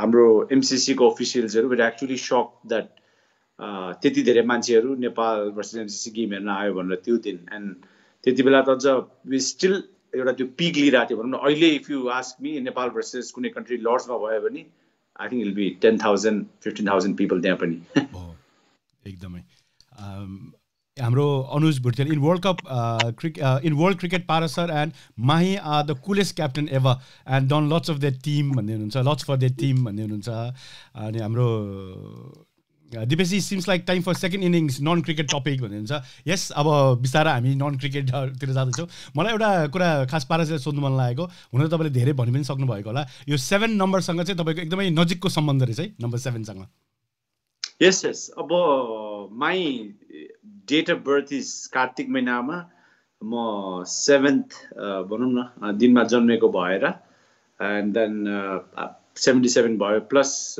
my wife is also born on the 7th हैन अब she's been there with me अब forever. I think one of my biggest strengths have been her support and all throughout these years किन भन्दा अब growing up together भनौँ न आज 15-16 वर्ष भइसक्यो that we've been together त्यो क्रिकेटको जर्नी जस्तै we've been together हैन and she is also born on the 7th sorry and then त्यसपछि I was the 7th captain अब coincidentally भनौँ न अब के भन्ने अब नेपालको 7th captain पनि भयो and then there are other instances where 7's always been lucky for me अब sometimes कस्तो हुन्छ भने हामी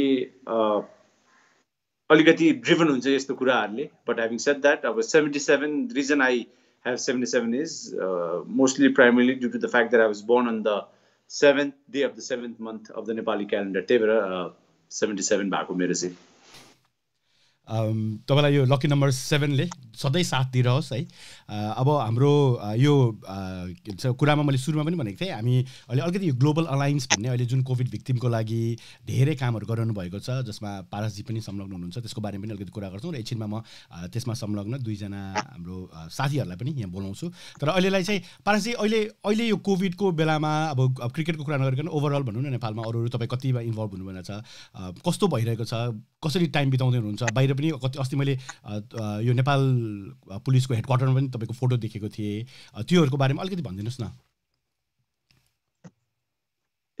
फर्स्ट अफ अल त I think the whole purpose भनौँ न अब हाम्रो अहिलेको main would you say theme भनेकै we somehow have to keep our self safe आफ्नो फ्यामिली साथीभाइलाई भनौँ न कोभिड-19बाट त्यो हुँदै भनौँ न अब आज दिपेशजीको यो प्रोग्राममा पनि I think I actually came यो प्रोग्राममा किन भन्दाखेरि of course I wanted to come here time मिलेकै थिएन दिपेशजीले पहिले रिक्वेस्ट गर्नुभएको थियो बट अहिले अब भनौँ न म आफै पनि एउटा alliance save Nepal from COVID-19 भनेर एउटा ग्लोबल अलायन्स हाम्रो एनआरएन कम्युनिटी धेरै जस्तो नेपालीहरू जुन विदेशमा हुनुहुन्छ अस्ट्रेलियामा हामी अझ भनौँ we haven't been able to penetrate as much तर अस्ट्रेलिया बाहेकको भनौँ न अमेरिका हुनसक्छ न्युजिल्यान्ड हुनसक्छ इभन नेपालभित्र नै भनौँ न धेरै जस्तो सङ्घ संस्थाहरू जसले राम्रो काम गरिरहेको थियो त्यो व्यक्तिहरू चाहिँ मिलेर लेट्स स्टार्ट समथिङ भनेर हामीले एउटा इनिसिएटिभ स्टार्ट गऱ्यौँ एउटा save Nepal from COVID-19 global alliance भनेर त्यो अलायन्समा चाहिँ भनौँ न अब I would like to mention few names specially भनौँ न अब पुकार बाम भन्ने हुनुहुन्छ he is gun join us very सुन अहिले पछि कार्यक्रममा प्रगतिजी भन्नुहुन्छ हु इज इन युएसए अहिले र राज महर्जन दाई हु हामी 2015मा न्युजिल्यान्डमा वर्ल्ड कप क्वालिफायर्स खेल्न जाँदा he was there with us with the team and उहाँ पनि यो इनिसिएटिभमा इन्भल्भ हुनुहुन्छ र मेन पर्पज भनेको चाहिँ अहिले हाम्रो भनौँ न फर्स्ट फेजमा चाहिँ हामीले लगभग जुन फन्ड रेजिङ क्याम्पेनबाट चाहिँ हामीले 100वटा अक्सिजन कन्सन्ट्रेटर किन्न सक्यौँ र त्यो अक्सिजन कन्सन्ट्रेटर चाहिँ लास्ट 10-12 दिनमा चाहिँ with the help of Nepal police अब म आफै पनि पुलिस हेडक्वार्टरमा गएर म लगायत क्याप्टेन विजय लामा र विभिन्न इन्फ्लुएन्सियल सेलिब्रिटिजहरू समाजमा राम्रो प्रभाव पारेको व्यक्तिहरू चाहिँ यो अलायन्ससँग हामी सम्बन्धित छौँ र हामीले त्यो फन्ड रेजिङ गरेर उठाएको कन्सन्ट्रेटर्सहरू जुन अक्सिजन कन्सन्ट्रेटर्स छ अहिलेको यो कोभिड-19 अवस्थामा चाहिँ त्यसले चाहिँ हामीले भनौँ न एकदम निड टु बेसिस चाहिएको ठाउँमा त्यहाँ चाहिँ हामीले भनौँ न आफ्नो टिमलाई डिप्लोय गरेर नेपाल पुलिसको थ्रु नेपाल पुलिसलाई स्पेसली थ्याङ्क यू भन्न चाहन्छु हाम्रो आइजिपी सरले एकदमै आफ्नो पर्सनल्ली भनौँ न एउटा ठुलो इनिसिएटिभ लिएर हाम्रो यो अब सबै कुरा बन्द ट्रान्सपोर्टेसन एयर ट्रान्सपोर्टेसनदेखि लिएर रोड सबै बन्द भएको बेला चाहिँ पुलिसको भेहिकल्स र रेस्क्यु मिसनमा जाने हेलिकप्टर्सहरूको थ्रु हामीले अक्सिजन कन्सन्ट्रेटर्सहरू रिमोटदेखि एकदम चाहिएको ठाउँमा पठाउन सफल भएको छौँ त्यो हाम्रो फर्स्ट फेजमा छ अब सेकेन्ड फेजमा चाहिँ अब हामीले अहिले चाहिँ विभिन्न भनौँ न अब कन्ट्रीको अब लिगल हेड्सहरू प्लस त्यहाँको मेम्बर अफ पार्लियामेन्ट एमपिजहरू जस्तो युकेमा होला न्युजिल्यान्डमा होला we trying to get them to talk to the respective governments र भ्याक्सिनेसन प्रोग्रामलाई चाहिँ कसरी अगाडि बढाउने भन्ने सोचका साथ र त्यो भ्याक्सिनेसन ड्राइभलाई चाहिँ पुस गर्नको लागि अब एज अ प्राइभेट एउटा भनौँ न अब इनिसिएटिभ एउटा ग्लोबल अलायन्सको रूपमा चाहिँ हामीले पुस गरिरहेछौँ अब हाम्रो अब युनिसेफ न्युजिल्यान्ड युनिसेफ नेपालदेखि लिएर भनौँ न UK को पार्लियामेन्टको भनौँ न I had conversation with some of the MPs of the UK as well. So त्यहाँबाट चाहिँ हामीले नेपाल बिकज नेपाललाई चाहिँ COVID-19ले एकदमै हिट भएको भएर चाहिँ compare to other countries vaccination is the ultimate Ki to भनौँ न सर्भाइभल भनेर चाहिँ त्यो भ्याक्सिनेसन ड्राइभको लागि चाहिँ हामीले सेकेन्ड फेजमा गइरहेछ. हाम्रो फन्ड रेजिङ क्याम्पेनहरूले पनि चलिरहेछ. अस्ट्रेलियामा चाहिँ हामीले अझ त्यो भनौँ न we heaven started our whole initiative. So again यहाँको प्रोग्रामको थ्रु सबैजना जो अस्ट्रेलियामा हुनुहुन्छ अब सेभ नेपाल फ्रम COVID-19 जुन ग्लोबल अलायन्स छ यसमा एकदमै भनौँ न अनेस्ट इन्डिभिजुअल्सहरू हुनुहुन्छ जसले दिनरात नसोचेर नेपाललाई नेपालीहरूलाई आफ्नो तर्फबाट आफ्नो तरिकाले मद्दत गरिराख्नु भएको छ. म आफू पनि यसमा इन्भल्भ छु र म लगायत धेरैजना व्यक्तिहरू हुनुहुन्छ जसले भनौँ न आफ्नो रगत पसिनाले भनौँ न यो नेपाललाई चाहिँ बचाउन कोसिस गरिराख्नु भएको छ. सो हामीले अस्ट्रेलियाको पनि सपोर्ट चाहिन्छ. I think Australia has specially the NRN community. म आफू पनि अस्ट्रेलियामा गएको बेला आई गट ह्युज सपोर्ट भनौँ न एज अ क्रिकेट प्लेयर जुन रेस्पोन्स पाएको छौँ. एज अ क्रिकेट टिम पनि हाम्रो जुन पपुलेसन हुनुहुन्छ we hope to reach out to all of you र अस्ट्रेलियाबाट पनि we hope to get a lot of भनौँ न हेल्प. र I'm sure there are lot of people मैले चिनेकै दाईहरू हुनुहुन्छ. People I want to mention one special name Keshav बानिया दाई भन्ने. केशव दाई is somebody who I grew up with स्कुलमा. उहाँले चाहिँ भनौँ न विभिन्न सङ्घ संस्थालाई चाहिँ हिज been doing incredible job. Is one of the most amazing humans that I have ever मेट भनौँ न. उहाँ जस्तो मान्छेहरू यस हजुर. And then his a medical supervision. उहाँ मेडिकल फिल्डमै हुनुहुन्छ.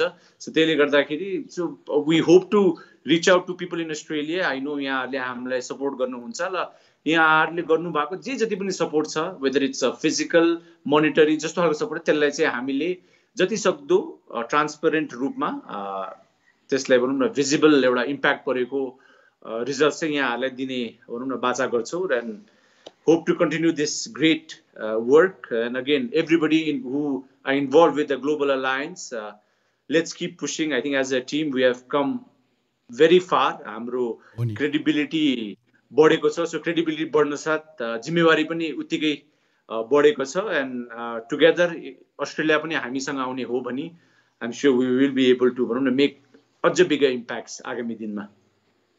एकदमै ठिक भन्नुभयो. र अस्ट्रेलियाकोबाट अब सबैको त होइन तर हामी अब 2-4 जना साथीहरू चाहिँ हामी अब सुरु गर्दैछौँ. यहाँबाट के गर्न सकिन्छ कसरी हेल्प गर्न सकिन्छ त्यसको यो सुरुवातको यो पनि एउटा हो भनौँ न. यहाँ हुने सबैजनालाई एउटा पहिला त जानकारी दिएर अनि उहाँहरूलाई थाहा दिएर अब हामी कसरी हुन्छ मिलेर के गर्नैपर्छ. यहाँ एकजनाले यहाँ भन्दै हुनुहुन्छ I can C some Imran Khan Pakistan character in him होइन. Hope he will be one optimistic save Nepal the leaders are just begging like a joker भन्दै हुनुहुन्छ है. अरूलाई गाली चाहिँ नगरौँ तर पछि गएर पारसजी जस्तोले नै हो होइन हामीलाई अगाडि लाने अगाडि हाम्रो देशलाई भनौँ न अगाडि लगेर अलिकति यो यस्तो समस्याहरू आउँदाखेरि उहाँहरू जस्तो व्यक्तिहरू अगाडि आएर यसरी गरिदिँदाखेरि चाहिँ सजिलो हुन्छ. त्यो चाहिँ एकदमै राम्रो काम गरिदिइरहनु भएको छ. र यसकै लागि कुरा गर्नको लागि मैले यहाँ प्रगतिजीलाई पनि बोलाएको छु. हाम्रो प्रगतिजी हुनुहुन्छ हाम्रो पुकारजी पनि आउनुहुन्छ. नमस्ते प्रगतिजी. नमस्ते. Thank you so much for having me. हजुर सन्चै हुनुहुन्छ? सन्चै छु. हजुर अहिले त तपाईँको त बिहानै भइरहेछ अहिले फ्लोरिडामा. हो मेरो अहिले 5 बज्यो. बिहानको 5 बजिरहेछ. हामी एकैछिन यो ग्लोबल उसकै बारेमा कुरा गरौँ. अहिले पारसजीले पनि अलिकति भनिदिनु भयो होइन. म यहाँ पुकारजीलाई पर्खिरहेको छु. दिपेशजी आई थिङ्क प्रगतिजीको साउन्ड सुनिरहेको छैन जस्तो लाग्यो मलाई बिकज आई क्यानट हियर हर. हो र म त सुनिरहेको छु प्रगतिजी. एक्चुअली हामी हेलो हजुर नमस्ते पारसजी सुन्नुहुन्छ? सुन्नुभयो पारसजीले सुन्नुभयो प्रगतिजीले बोल्नु भएको?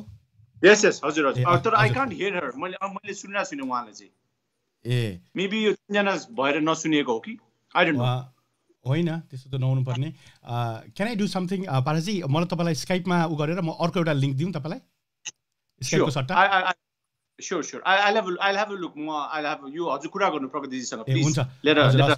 प्रगतिजी सबैभन्दा पहिला तपाईँले जे गरिरहनु भएको छ त्यो चाहिँ एकदमै ठुलो काम गरिरहनु भएको छ. Thank you so much. हामी सबैजना सम्पूर्ण नेपालीहरूको तर्फबाट. र अहिलेलाई के हुँदैछ अहिले चाहिँ त्यसको बारेमा कुरा गरौँ. अहिले तपाईँ बाहिरको बारेमा होइन त्यसपछि हामी पुकारजीलाई बोलाएर नेपालमा के भइरहेछ त्यसको बारेमा कुरा गर्छौँ. आजकल के भइरहेछ अनि अलिकति यसको हिस्ट्रीमा गएर त्यसको बारेमा पनि कुरा गर्छौँ. त्यसको बारेमा अलिकति भनिदिनुहोस् न.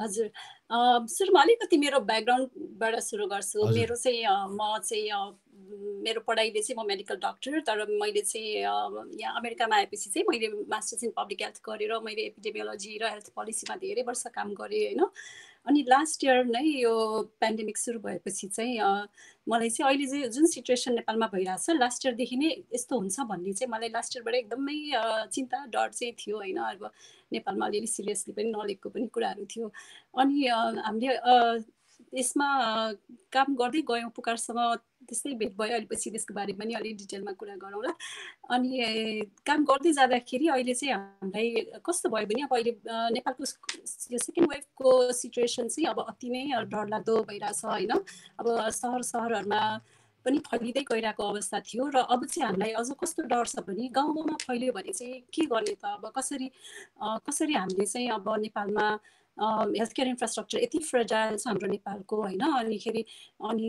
सबैतिर फैलिँदै गयो भने त एकदमै गाह्रो सिचुएसन आउँछ भनेर चाहिँ हामी चाहिँ अब सबैले सानो सानो आफ्नो ठाउँमा गरिरहेको थियो तर हामी सबैजना एकै ठाउँमा आएर सबैजना मिलेर अलायन्स जस्तो बनाऊ अर्गनाइजेसनहरू अनि ऱ्यापिडली जति फन्ड रेज गर्न सक्यो अनि तुरन्त जहाँ जहाँ चाहिएको छ जस्तो अक्सिजन कन्सन्ट्रेटरहरू होस् अथवा अरू अक्सिजन सुरुमा हामीले अक्सिजन सिलिन्डरहरूबाट काम गऱ्यौँ तर जब गाउँ गाउँमा रिमोट एरियाहरूमा चाहिँ एकदमै निड हुन थाल्यो अक्सिजनको हामी चाहिँ कन्सन्ट्रेटरमा फोकस गर्न थाल्यौँ कसरी हामी चाहिँ अब गाउँ गाउँमा कसरी पुर्याउने भनेर चाहिँ हामी चाहिँ नेपालमा चाहिँ पुकार हुनुहुन्छ हाम्रो टिमको अनि हामीले चाहिँ नेपाल पुलिससँग पनि सहकारी गरेर हामीले चाहिँ कसरी हुन्छ एकदम ऱ्यापिड रेस्पोन्स गर्ने तरिकाले चाहिँ हामीले चाहिँ ग्लोबल अलायन्स बनायौँ र अर्को चाहिँ हामीले चाहिँ अब सबैजना मिलेर हामीले चाहिँ भ्याक्सिनको लागि चाहिँ एकदमै हामीले एडभोकेसीको लागि पनि काम गर्नुपर्छ सबले एक एक ठाउँमा हामीले आफ्नो गभर्मेन्टमाबाट पनि पहल भइरहेछ तर यहाँ पनि स्टेटहरूमा पनि पहल भइरहेछ होइन तर सबैको इन्डिभिजुअल तरिकाले भइरहेको हुन्छ अथवा सानो लेभलमा भइरहेछ तर हामी चाहिँ I think we should come together as a Nepali community र नेपालभित्र नेपाल बाहिर र सकेसम्म संसारभरिकै सबैजना चाहिँ आएर एउटा चाहिँ अलिकति ग्लोबल एफर्ट नै गरौँ अनि सेलिब्रिटीहरू अलिकति नाम र पोजिटिभ इमेज भएको सेलिब्रिटीहरूलाई पनि जोइन गरौँ जस्तो हाम्रो पारस खड्का अब त नेपालमा सबैले मन पराउने हुनुहुन्छ होइन उहाँले सुरुबाटै उहाँले जोइन गर्नुभयो त्यस्तै हाम्रोमा चाहिँ मनिषा कोइराला हुनुहुन्छ जो अब एकदमै पपुलर पनि हुनुहुन्छ र एकदमै धेरै राम्रो काम गरिरहनु भएको छ उहाँले एकदमै पपुलर हुनुहुन्छ मनिषा कोइराला मनिषा कोइराला अनि त्यो भएपछि अब हामीले अब इन्टरनेसनल कम्युनिटीहरूमा पनि मेसेज दिन सक्छौँ भनेर हामीले चाहिँ बिहाइन्ड द सिन अझै धेरै कामहरू गरिरहेको छौँ त्यो चाहिँ अलिकति बाहिर अझै आइसकेको छैन तर हाम्रो मेन फोकस चाहिँ अब कसरी हुन्छ नेपालभरि सहरमा मात्र होइन गाउँ गाउँमा पनि कसरी सकेसम्म बढी नेपालीलाई बचाउने भन्ने हिसाबले चाहिँ हामीले चाहिँ ग्लोबल अलायन्स यो चाहिँ सुरु गरेको हामीले हजुर हाम्रोमा पुकारजी पनि आइसक्नु भएको छ पारसजी पनि हुनुहुन्छ पारसजीले चाहिँ पुकारजी आउनु भएको छ पुकारजीलाई पनि म ल्याउँछु पारसजीलाई पनि ल्याउँछु तर पारसजीले चाहिँ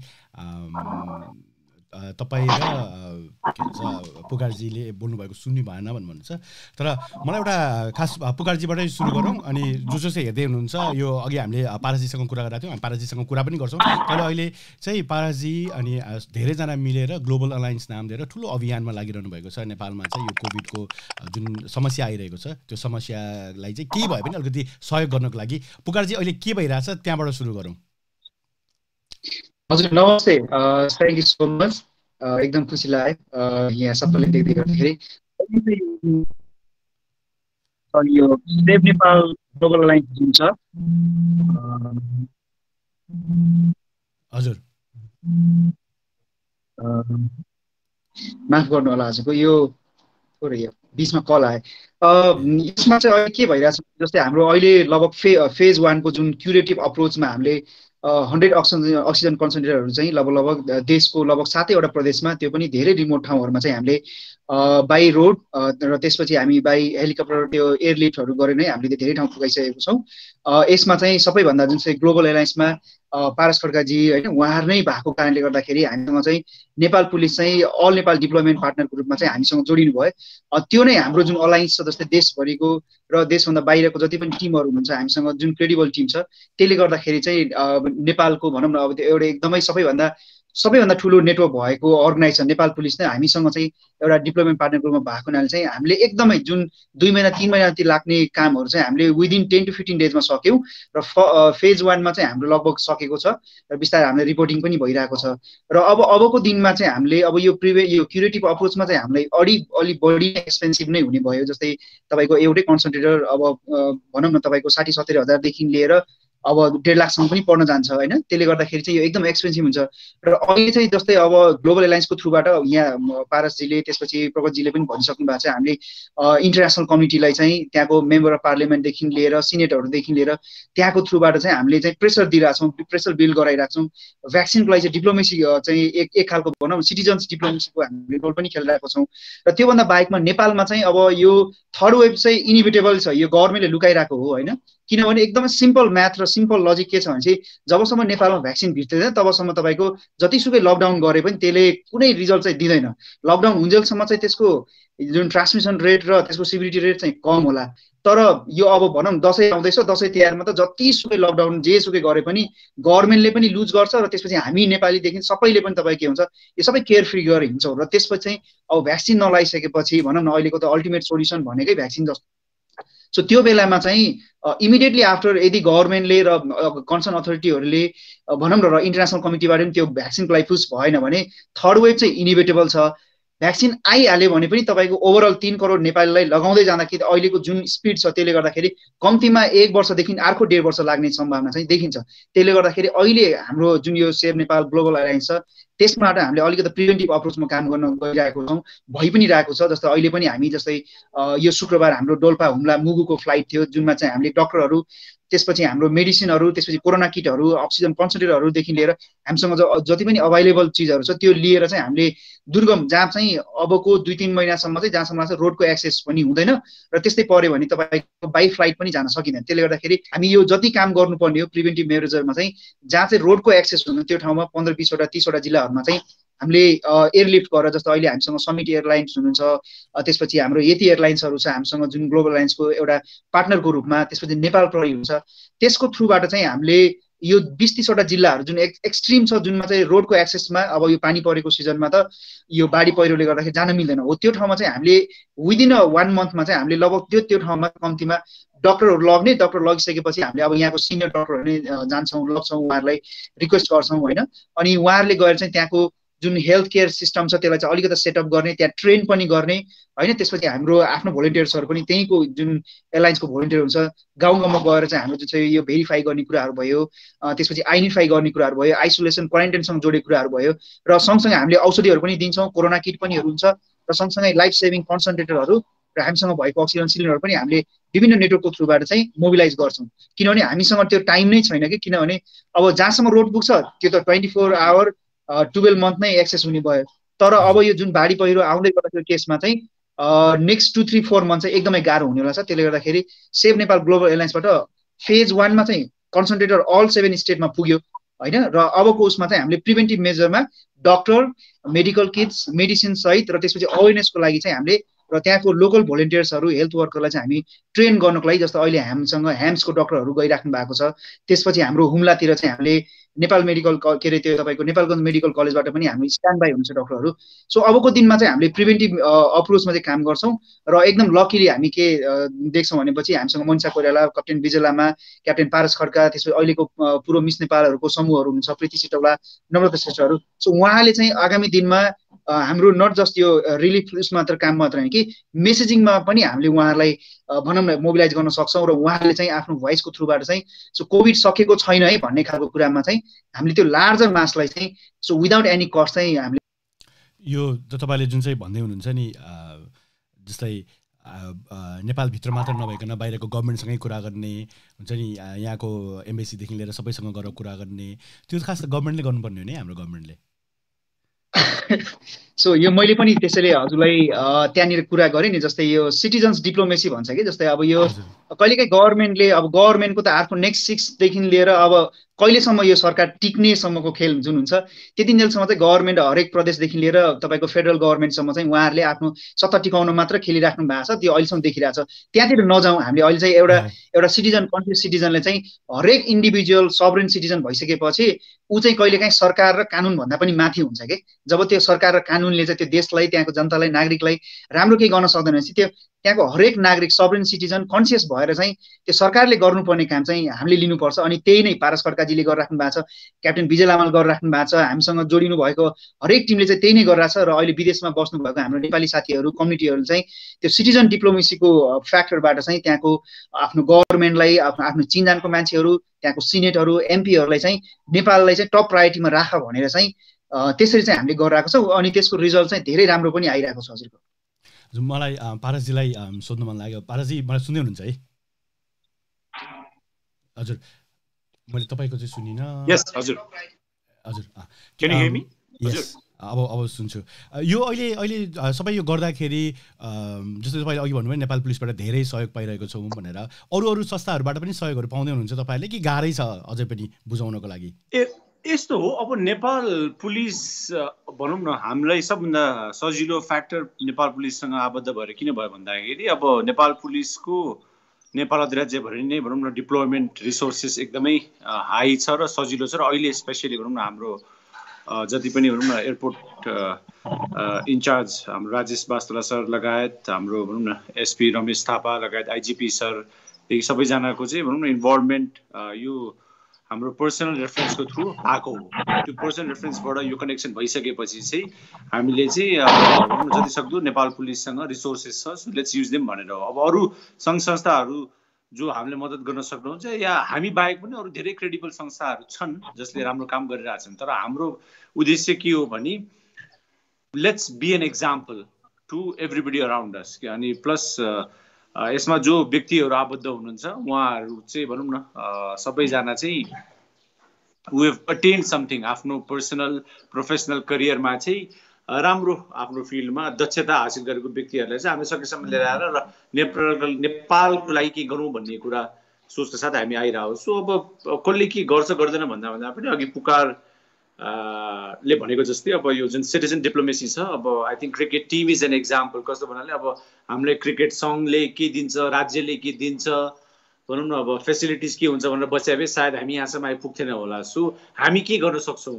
हामी कसरी अगाडि बढ्न सक्छौँ भन्दा हामी प्लेयर्सहरूले पुस गरेर कोचेसहरूले भनौँ न एउटा भिजन लिएर अगाडि बढ्यो। So and the results are distinctly visible. So as a general citizen पनि हामीले अहिले पुस गरिरहेको छौँ। एउटा सबै राम्रो व्यक्तिहरू एउटा अलायन्समा आउँदाखेरि चाहिँ एनर्जी एकदम हाई हुने रहेछ। अब प्रगतिजी र पुकार त मलाई लाग्दैन उहाँहरू सुत्नु पनि हुन्छ होला, 24 घन्टा पनि कम भइसक्यो उहाँहरूको लागि।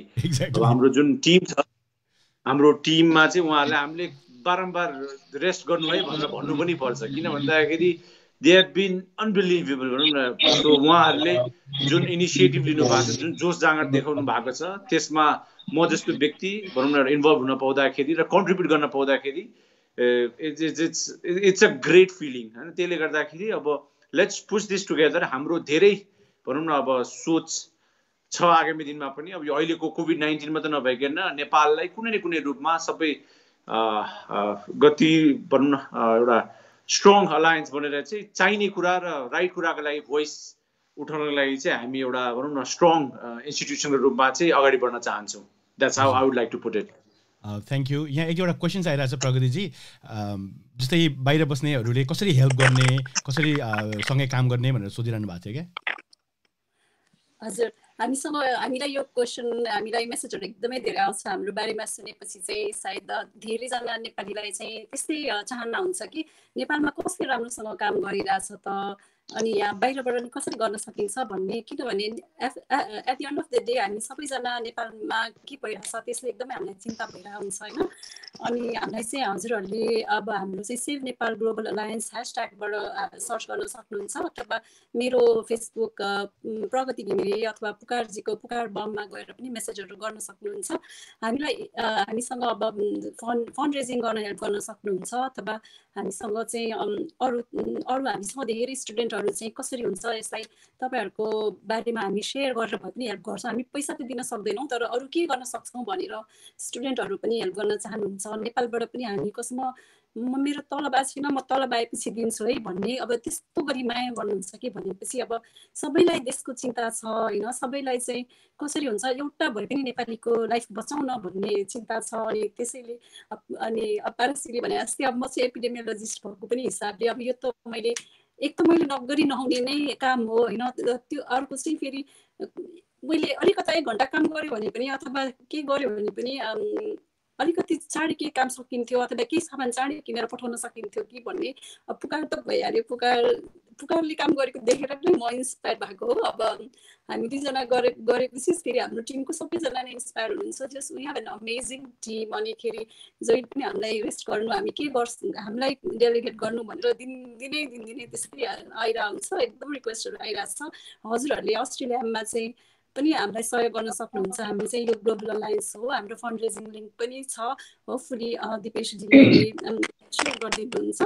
अनि अरू तरिकाले पनि सहयोग नेपालबाट पनि सहयोग गर्न सक्नुहुन्छ। हामीसँग नेपालमा पनि फन्ड रेजिङ गर्ने हामीसँग ब्याङ्क इन्फर्मेसन छ र बाहिरबाट चाहिँ हजुरहरूले गोफन्डमीबाट गर्न सक्नुहुन्छ।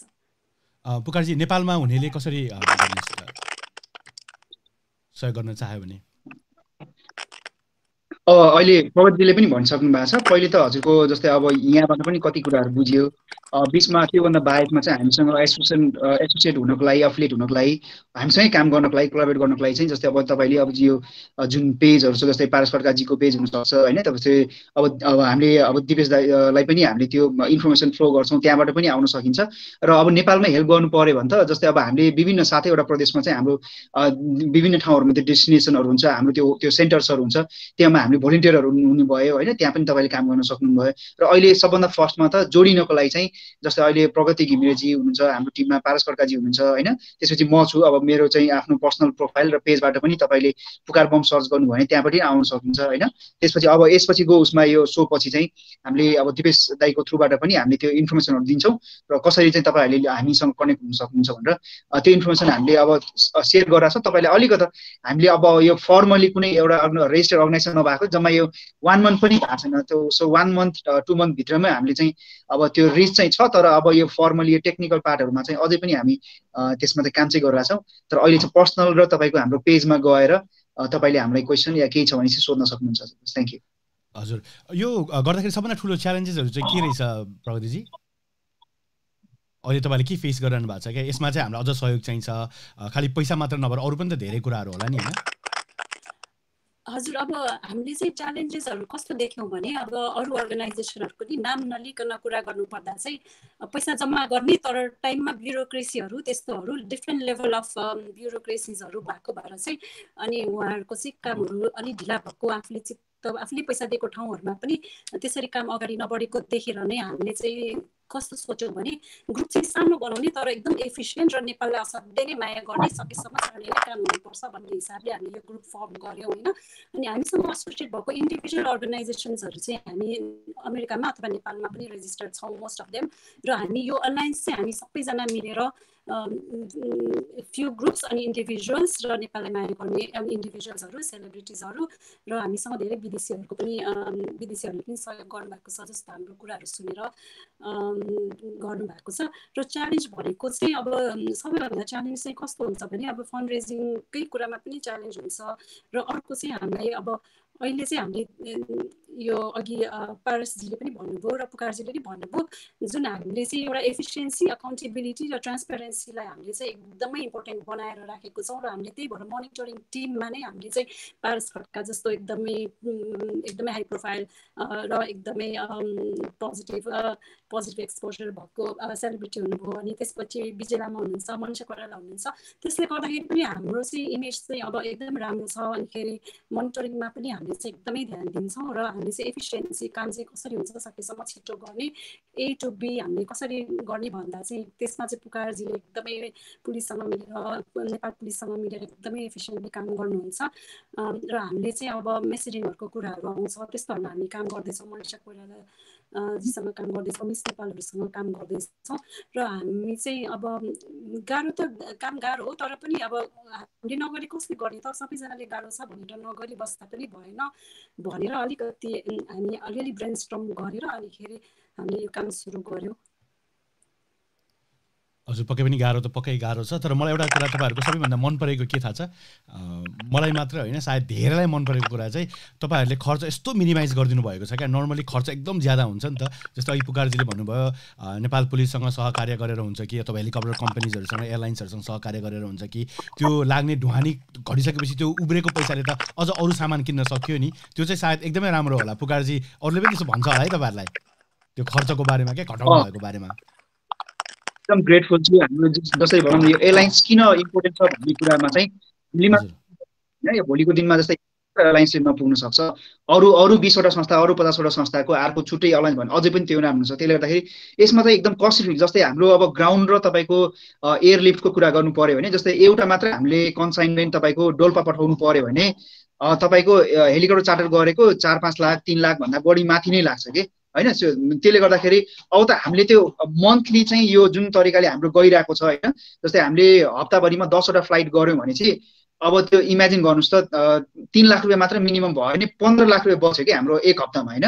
भनेपछि त हामीले त पर मन्थमा अब त्यो ग्राउन्ड टिमको कुरै नगर्नु, जस्तो अब अहिले तपाईँको एउटा ट्रक रिजर्भ गरेर हामीले सामान पठाउनु पर्यो भने त्यो तपाईँको दार्चुला बाजुरा पुग्नलाई तपाईँको 4-5 दिन लाग्छ होइन। अनि त्यसकै कस्ट पनि तपाईँको 1-1.5 लाख रुपियाँ पर्छ। त्यसले गर्दाखेरि यसरी अलायन्समा हामीले काम गरेर एक त नेपालीले पनि एउटा जनतालाई, नागरिकलाई सेवा गरेको त्यो देखिन्छ र लार्जर मासलाई, लार्जर टिमलाई एकै ठाउँमा ल्याएको त्यो, त्यसमा नेपाल प्रहरीको पनि लिडरसिप एकदमै राम्रो देखिन्छ होइन, क्रेडिबिलिटी हुन्छ। र अर्को मेन कुरा भनेको तपाईँहरूले सबैले यति दुःख गरेर कसैले $5, $10, $50 कति स्टुडेन्टले दिइराख्नु भएको छ होइन, आफ्नो पैसाहरू काटेर त्यसरी गरिराख्नु भएको छ। भनेपछि हामीले के गरेर छौँ भने यो एलायन्स त्यसपछि नेपाल प्रहरी यसरी जोड्नुको कारण भनेको के हुन्छ, तपाईँको एकदमै थोरैबाट पनि हामीले धेरै काम गर्न सकौँ भन्ने हो। र मन्थली हामीले अब यही स्पिडमा गयो भने नियरली $30,000 to $50,000 चाहिँ हामीले पर मन्थ चाहिँ हामीले सेभ गर्छौँ। र यो $50,000 सेभ गर्नु भनेको भनौँ न 40-50 लाख पर मन्थ सेभ गर्नु भनेको त्यो अर्को 40-50 लाख चाहिँ हामीले के गर्छौँ, तपाईँको अर्को 15-20 हजार मान्छेलाई चाहिँ हामीले भनौँ न कोरोनाको किटदेखि लिएर, कोरोनाको औषधिदेखि लिएर होइन, डक्टरहरूलाई हामीले गाउँ पठाउनेदेखि लिएर पहाडतिर पठाउनेदेखि कुरा त्यसमा त मोबिलाइज हुँदै जान्छ कि। सो हाम्रो एडमिनिस्ट्रेटिभ कस्ट जिरो छ, नो स्यालेरी, कसैले पनि स्यालेरी छैन। अनि त्यसपछि कतै पनि त्यो ओभरहेड कस्टहरू कतै पनि छैन होइन। र ट्रान्सपेरेन्सी त्यसको कुरामा त एकदमै हामीले स्प्रेडसिटमा काम गर्छौँ। तपाईँको जति पनि हाम्रो टिममा भएको मान्छे सबैले कुन कैता गइरहेछ सबै थाहा हुन्छ। र सबैभन्दा राम्रो कुरा भनेको आइजी साहबको कमान्डमै त्यो सबै काम भएको हुनाले त्यहाँ कतै पनि दायाँ बायाँ हुने चान्सै छैन। हरेकको हामीलाई फोटो आउँछ, हरेकको भर्पाई हुन्छ। र त्यसपछि अब भेन्डरलाई कति गयो, कहाँ गयो भन्ने कुरामा त त्यो एकदमै प्रष्टै हुन्छ कि। सो त्यसले गर्दाखेरि पनि नट जस्ट हाम्रो टिममा मात्र होइन कि यसलाई सपोर्ट गर्ने जति पनि मान्छेहरू हुन्छ, सो तपाईँले $5, $10 दिए पनि त्यो ठाउँमै पुग्छ र त्यति नै भ्यालुको तपाईँको त्यसको इफेक्ट चाहिँ आउँछ भन्ने चाहिँ यो अलायन्सको जुन मान्छे हुन्छ त्यसको चाहिँ अस्युरेन्स चाहिँ त्यहाँबाट हुन्छ। हजुर हजुर, थ्याङ्क यू सो मच। र अहिले जसले हेर्दै हुनुहुन्छ उहाँलाई भनिहालौँ, अहिले भर्खरै हेर्दै हुनुहुन्छ भने पारसजी हुनुहुन्न, कहाँबाट के भयो भने एकजना सोधिरहनु भएको थियो। पारसजी हुनुहुन्छ, पारसजी पनि आउनुहुन्छ, तर पारसजी लगायत धेरैजना यो ग्लोबल अलायन्समा लागेर उहाँहरूले चाहिँ नेपालमा कोभिडबाट प्रभावित हुनुभएको धेरैलाई सहयोग गर्नुभएको छ र त्यसकै सम्बन्धी अलिकति कुरा गरेको। र अब के भन्छ, यहाँ एकजना हाम्रो शङ्कर भण्डारीजीले चाहिँ सोधिरहनु भएको रहेछ, I observe that गोफन्ड is charging some charges while you donate. पक्कै पनि गोफन्डले त चार्ज गर्छ, गोफन्ड इज अ प्राइभेट कम्पनी। तर गोफन्डले के हुन्छ भने तपाईँले जस्तै $50 ग्लोबल अलायन्सलाई दिन चाहनुहुन्छ भने त्यो $50 तपाईँले राख्नुहोस्, राखिसकेपछि उसले तपाईँलाई एक्स्ट्रा माग्छ के गरी अलिकति टिप दिने हो कि गोफन्डलेलाई भनेर, त्यो तपाईँले जिरो गर्नुभए पनि हुन्छ अथवा तपाईँले दिन मन लाग्यो भने दिनुभए पनि हुन्छ। त्यो बाहेक गोफन्डले चार्ज गर्ने चाहिँ 2.2% प्लस 30 सेन्ट्स पर ट्रान्ज्याक्सन जस्तो लाग्छ मलाई होइन, 2.2% र 30 सेन्ट्स। र यदि तपाईँ गोफन्डमा दिन चाहनुहुन्छ भने गोफन्डबाट गर्नुभए हुन्छ, र यदि तपाईँ गोफन्डमा नदिकन डाइरेक्टली नेपालमा गर्न चाहनुहुन्छ भने म तपाईँलाई केही बेरमा यो पेजमै नेपालको ब्याङ्कको खाता नम्बर त्यस्तै यो गोफन्डको लिङ्क पनि म सेयर गर्ने नै छु। अहिले भने म पारसजीलाई फेरि यहाँ बोलाउन चाहन्छु, पारसजीसँगै कुराहरू। पारसजी, अहिले अब नेपालमा तपाईँहरू जस्तै पुकारजी तपाईँहरू नेपालमा हुनुहुन्छ, अब प्रगतिजी हामी बाहिर छौँ, अरू अब फ्युचर के हुँदैछ यो ग्लोबल अलायन्सकै कुरा गर्दाखेरि, अब के छ तुरुन्त प्लान्सहरू? अहिलेको लागि त अब होपफुली हाम्रो अक्सिजन कन्सन्ट्रेटर्सहरू लगभग नेक्स्ट 2 to 3 विक्समा अब we hope to dispatch everything. र त्यो भनौँ न बिचमा पनि we will hopefully start fund raising campaign त्यो त हाम्रो अनगोइङ प्रोसेसै छ र मोस्ट इम्पोर्टेन्ट कुरा चाहिँ के हो भने अब अहिले हामी सबैले बुझिसक्यो कि अब इन्डिभिजुअल लेभलमा हाम्रो वरिपरिको कनेक्सन हाम्रो क्रेडिबिलिटी हामीले गरेको कामले चाहिँ we hope to inspire people around us and com request भनौँ न मान्छेहरूलाई कि कम बी पार्ट अफ एउटा अलायन्स फेरि यहाँ राम्रो सोच भएको व्यक्तिहरू हुनुहुन्छ जसले भनौँ न ग्राउन्ड वर्कमा काम गरेको व्यक्तिहरू हुनुहुन्छ जस्तो हाम्रो पुकार बामजीको हाम्रो सानो प्रयास भन्ने विजय लामा दाई लगायत उहाँहरूले भनौँ न हाम्रो सानो प्रयास भन्ने एउटा संस्थाले फर्स्ट लकडाउनदेखि नै काठमाडौँभित्र र विभिन्न ठाउँहरूमा चाहिँ जुन भनौँ न अब लकडाउन भयो बन्द भयो तर कति मान्छेहरूले यस्तो पनि थियो कि बिहान काम गरेर बेलुका खानुपर्ने अवस्थामा एक गाँस दुई छाक पनि खान गाह्रो भएको व्यक्तिहरूले आजको दिनसम्म पनि उहाँहरूले निरन्तर रूपमा खानाहरू खुवाइराख्नु भएको छ जति सक्दो र त्यो बाहेक चाहिँ भनौँ न अब होपफुली अब अक्सिजन प्लान्ट्सहरू सेटअप गर्ने नगर्ने अब गभर्मेन्टबाट पनि यो इनिसिएटिभ स्टार्ट भइसकेको हुँदाखेरि चाहिँ अहिलेको लागि चाहिँ हाम्रो फर्स्ट प्रायोरिटी भनेको निड बेसिसमा हामीलाई विभिन्न सङ्घ संस्थाहरूबाट या विभिन्न ठाउँहरूबाट हेल्प चाहियो भनेर अप्रोच आइसकेपछि के गर्न सक्छौँ भनेर हाम्रो डिस्कस भएर फन्ड रेजिङमै हामी लागिरहेछौँ फन्ड रेजिङ भइसकेपछि रिसोर्सेस भइसकेपछि कसलाई के चाहिन्छ त्यही अनुसारले हामी रियाक्ट गर्न सक्छौँ र त्यो बाहेक चाहिँ भ्याक्सिनेसनले चाहिँ हामीले हाम्रो नेटवर्किङबाट चाहिँ ठुलो पुस गरिरहेछौँ नेपाल सरकारले आफ्नो तर्फबाट पुस गरिराख्दा पनि प्राइभेट इन्स्टिट्युसनबाट पनि भनौँ न एउटा छुट्टै खालको एनर्जी जाँदाखेरि चाहिँ त्यसले मेबी अझ राम्रो रिजल्ट ल्याउन सक्छ कि भन्ने हाम्रो सोच छ र होपफुली कोभिड-19 चाँडोभन्दा चाँडो कन्ट्रोल होस् सधैँ कोभिड-19 को लागि मात्र काम गर्नु नपरोस् भन्ने हामी सबैको ठुलो इच्छा छ किनकि नेपाल मलाई लाग्छ we as a young developing country हाम्रो भनौँ न अहिलेको फोकस भनेको शिक्षा हेल्थ अब हेल्थ सेक्टर त मलाई लाग्छ योपालि नराम्रो तरिकाले एक्सपोज भएको छ सो अब लेसन्सहरू छ हाम्रो लागि आगामी दिनमा हाम्रो हस्पिटल्सहरू कस्तो हुनुपर्छ हाम्रो जुन हेल्थ पोलिसिजहरू के कस्तो हुनुपर्छ त्यो खालको भनौँ न एउटा ठुलो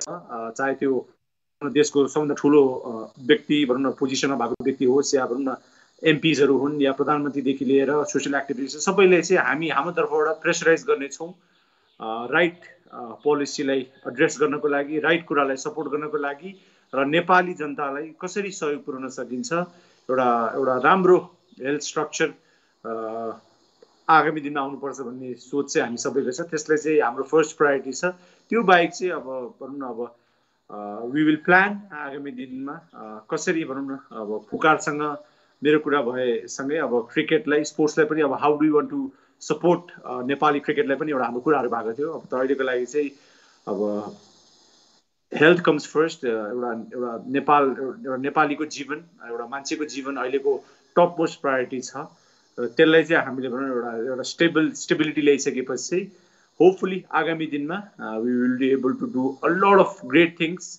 एन्ड हामीसँग इन्भल्भ हुन चाहनुहुन्छ भने it's a open platform we are welcoming everybody नेपालभित्र Nepal बाहिर यहाँहरूको सपोर्टले गर्दा नै भनौँ न हामी आज यो प्लेटफर्ममा आएर बोलिरहेको छौँ so we hope to get this continued support and together I have seen this यो लाइनमा लागिसकेपछि लाइक देयर आर थिङ्स जुन 6 महिना 8 महिना 1 वर्ष लाग्ने काम हामीले 2 दिन 3 दिनमा गरिसकेका छौँ so let's hope we can continue this momentum to reach out to everybody who is in need जसले सहायता चाहेछ सहयोग चाहेछ हामी त्यहाँसम्म पुग्न सक्ने हाम्रो अल्टिमेट गोल रहेको छ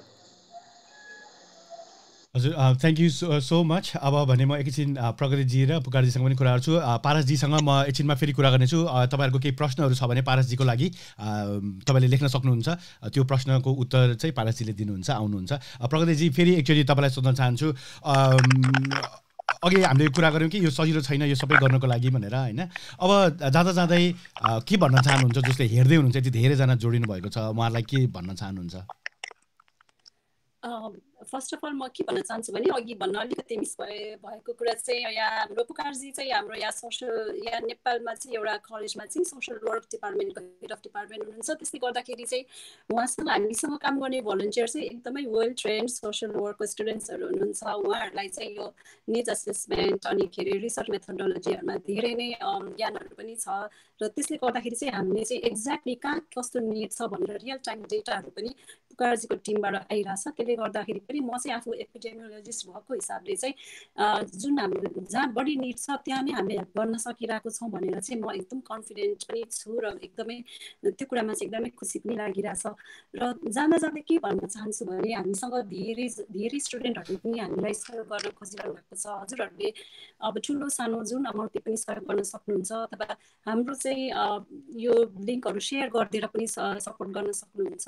अथवा हामीसँग चाहिँ अहिले चाहिँ हामीलाई सहयोग गर्न नेपालमा चाहिँ भोलन्टियरहरू गर्न पनि सक्नुहुन्छ र हामीलाई विदेशमा बस्नु भएकोले पनि आफ्नो एक्सपर्टिज अनुसार हामीलाई चाहिँ हाम्रो वेब पेजेसहरू मेन्टेन गर्नलाई अथवा चाहिँ हाम्रो वेबसाइटहरू मेन्टेन गर्नलाई त्यस्तो गर्नलाई पनि फन्ड रेज गर्न सक्नुहुन्छ। र कति देशहरूमा चाहिँ स्टुडेन्ट ग्रुपहरू हुन्छ होइन, अनि स्टुडेन्ट ग्रुपहरूले चाहिँ धेरै गर्न नसके पनि तर हामी कलेक्टिभली थोरै पनि धेरै बन्न सक्छ। त्यही भएर तपाईँहरू आफू बस्नुभएको सहरमा आफू बस्नुभएको ठाउँमा चाहिँ स्टुडेन्टहरू हुनुहुन्छ, स्टुडेन्ट ग्रुप्सहरू हुनुहुन्छ अथवा अरू एसोसिएसनहरू हुनुहुन्छ जसले चाहिँ 1-2 हजार होस् कि 4-5 हजार कलेक्ट गर्नुभएको छ तर राम्रो ठाउँमा कहाँ पुर्याउने अथवा राम्रो ठाउँमा जान्छ कि जाँदैन यति पैसाले के गर्न सकिएला र भन्ने खालको त्यस्तो सोचाइहरू छ भने चाहिँ हामीले चाहिँ त्यसको चाहिँ एकदम गुड युजमा हामीले चाहिँ राख्न सक्छौँ। त्यही भएर त्यस्तो पनि सिचुएसनहरू छ भने हामीलाई कन्सिडर गर्नुहोस् भन्न चाहन्छु।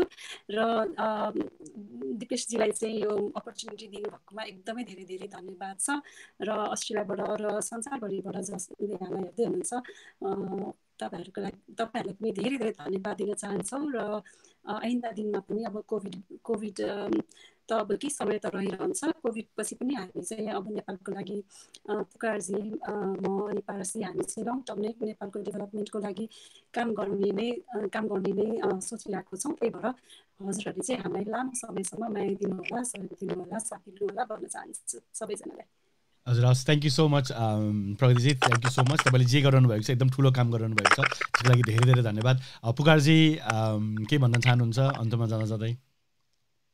First of all thank you so much Devesh sir, यो प्रोग्राममा बोलाइदिनु भयो र यसमा अन्तमा त धेरै कुरा सबै आइसकेको छ। मेरो एउटा मात्र के छ जिज्ञासा भनेपछि र मेरो एउटा अपिल चाहिँ अब यो थर्ड वेभ नेपालमा जुन आइरहेको छ आउनेवाला छ, अब गभर्मेन्टले भनौँ न इन्टरनल रेकर्ड्सहरू डाटाहरू त्यति धेरै राम्रोसँग आइसकेको छैन। त्यसले गर्दाखेरि चाहिँ यो अब किनभने एकदम सिम्पल लजिक अघि पनि मैले भने तपाईँको भ्याक्सिन नभइसकेपछि लकडाउन खुल्छ, खुलिसकेपछि त्यही नै हो सबैले फेरि तपाईँको एकदम लापरवाही केयरफुल नभइकन हिँड्ने कुराहरू। त्यसले गर्दाखेरि फर्स्टमा त जति पनि यङ्स्टरहरू हुन्छ जसले चाहिँ तपाईँको घरमा यति लामोसम्म बसिराख्नु भएको छ यो लकडाउन लुज भइसकेपछि प्लिज हामी रेस्पोन्सिबल भयौँ। अब सरकारले या कसैले र विदेशी दाताले हामीलाई पैसा दिएर कहीँबाट केही चिज आउँछ भनेर त्यो हामी त्यसमा पुर्ने भन्दा पनि हामी आफै नै अलिकता अवेर भएर चाहिँ कम्तीमा हामीले मास्ककोदेखि लिएर सोशल डिस्टेन्सदेखि लिएर जुन सिम्पल प्रोटोकलहरू छ होइन त्यो जसको चाहिँ त्यसको इक्विभ्यालेन्स चाहिँ भ्याक्सिन जस्तै नै हुन्छ होइन। भ्याक्सिन नआउँदैछौँ त्यसको इक्विभ्यालेन्ट भनेको मास्क सेनिटाइजेसन र तपाईँको सोशल डिस्टेन्सको कुराहरू भयो होइन। तपाईँको अर्को 6-7 मन्थ जबसम्म तपाईँले भ्याक्सिन राम्रोसँग लाउनुहुन्न तबसम्म तपाईँले आफ्नो काम बाहेकमा त्यो ग्यादरिङमा जाने यताउता गर्ने त्यसलाई चाहिँ तपाईँहरूले नगरिदिनुहोस्। अनि म जति पनि नेपालमा इन्फ्लुएन्सर हुन्छ तपाईँहरूले पनि त्यसलाई त्यति धेरै प्रमोट नगरिदिनुहोस्, किनभने बिचमा चाहिँ हामीले देख्यौँ धेरै सेलिब्रिटीहरू धेरै इन्फ्लुएन्सरहरूले तपाईँको एकदमै ऱ्यान्डमली गएर कोभिड त्यो सकेकै थिएन तर उहाँहरूले चाहिँ धेरै चिजमा चाहिँ अब एकदमै भनौँ न यो अलिकति इरेस्पोन्सिबल तरिकाले चाहिँ मोटिभेट गर्नुभयो होइन। किनभने उहाँहरूलाई सबैले हेर्ने हो, मास्क नलाइदिने, ग्यादरिङ गरिदिने होइन, तपाईँको पार्टीहरू गरिदिने, किनभने अब त्यसले गर्दाखेरि चाहिँ फेरि आउँछ। सो थर्ड वेभको लागि हामी प्रिपेयर हौँ र सँगसँगै हामीले आफ्नो हरेक ठाउँमा चाहिँ आफ्नो स्थानीय तहदेखि लिएर माथिल्लो तहसम्म जहाँ जहाँ हाम्रो कनेक्सन छ पोलिटिकल कनेक्सनदेखि लिएर हाम्रो नेतादेखि लिएर लिडरहरूदेखि लिएर उहाँलाई घचघच्याउँ, क्वेसन सोधौँ होइन। र बाहिर बस्ने नेपालीहरूलाई चाहिँ तपाईँहरूको आफ्नो पहुँच भएसम्म चाहिँ सोसियल मिडियाको थ्रुबाट होस् कि तपाईँको डिरेक्ट लिङ्कको थ्रुबाट होस् सो नेपाललाई चाहिँ टप प्रायोरिटीमा राख्नुपर्छ, फर्स्ट प्रायोरिटीमा राख्नुपर्छ भनेर तपाईँले जुन भ्याक्सिन डिप्लोमेसीलाई अगाडि बढाइदिनु भयो, यो भोइसलाई चाहिँ अगाडि बढाइदिनु भयो भने त्यसले चाहिँ नेपाललाई भनौँ न अर्को 1 वर्षभित्रमा चाहिँ कन्ट्रोलमा चाहिँ ल्याउँछ र हामी भनौँ थर्ड वेभको एकदमै जुन तरिकाले सेकेन्ड वेभले तपाईँको एकदमै गाह्रो बनायो नि हामीलाई होइन। धेरै नेपालीहरू चाहिँ तपाईँको सामान्य अक्सिजन नपाएर बित्नु परेको कन्टेक्स्ट छ, त्यस्तो चाहिँ थर्ड वेभसम्म नआओस्। हामीसँग 2-3 महिना अझै बाँकी छ। सो त्यसमा चाहिँ सबैजना लागेर नेपालको लागि चाहिँ भ्याक्सिन डिप्लोमेसीलाई चाहिँ एकदमै विनम्र अनुरोध म गर्न चाहन्छु। त्यति भयो भने हामीले आगामी दिनमा जहाँसम्म लाग्छ योभन्दा पहिलेको नियति भोग्नु नपरोस्। Thank you so much.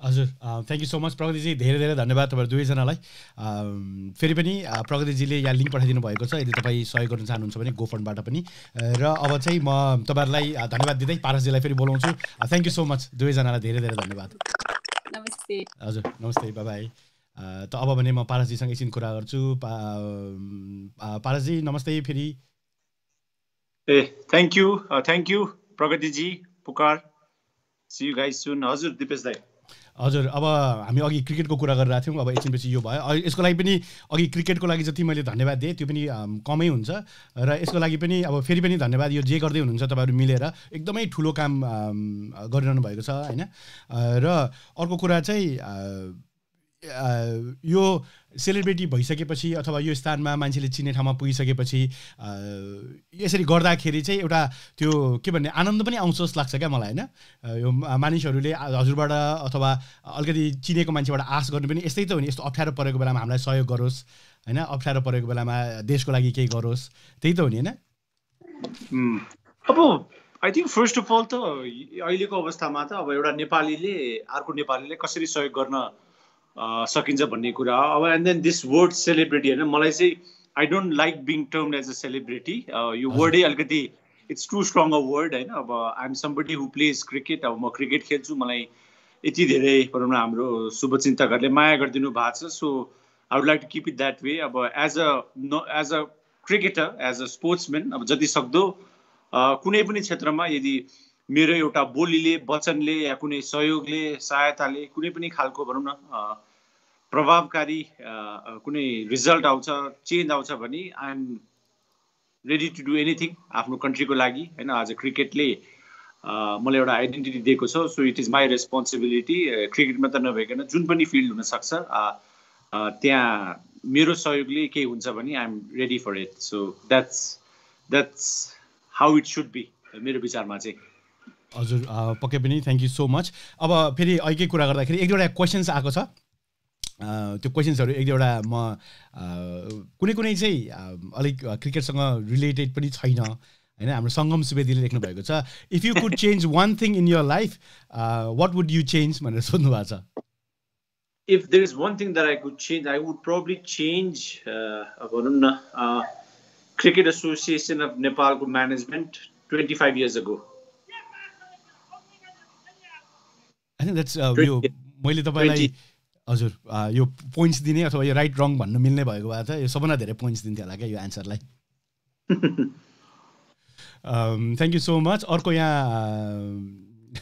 उहाँले के लेख्नु भएको छ भने अखिल Nepal this is my and I hope all the fans suggestion for Paras दाई once you decided to leave cricket field, please come forward to take over cricket board head person so that we all fans can hope Nepal cricket can move forward भनेर लेख्नु भएको छ यो चाहिँ उहाँले अब question भन्दा पनि आश गर्नुभएको सायद उहाँले भन्नुभएको छ सम्पूर्ण नेपालीहरूले पनि त्यही आश गर्नुभएको छ होला है बाइ द वे मलाई एउटा अर्को कुरा जान्न मन लागेको जस्तै फुटबलमा चाहिँ क्याप्टेनको त्यति धेरै हात हुँदैन तर क्रिकेटमा एकदम धेरै हात हुन्छ है क्याप्टेन एज अ क्याप्टेन पनि तपाईँले गर्नुपर्ने कामहरू क्या हजुर अब यो कस्तो हुन्छ भने क्रिकेटको चाहिँ स्पेसिफिकली अब क्याप्टेन जो फिल्डमा हुन्छ अब द क्याप्टेन डिसाइड्स भनौँ न फिल्डभित्र छिरिसकेपछि अब बलरहरू कुन बेला लाउने को बलरलाई कुन बेला युज गर्ने त्यो स्ट्रेटेजिक अब अभियसली अफ द फिल्ड प्लानिङहरू पनि हुन्छ बट ह्याभिङ सेड द्याट अब I think cricket is one sport wear a captain actually plays a very important role to भनौँ न टु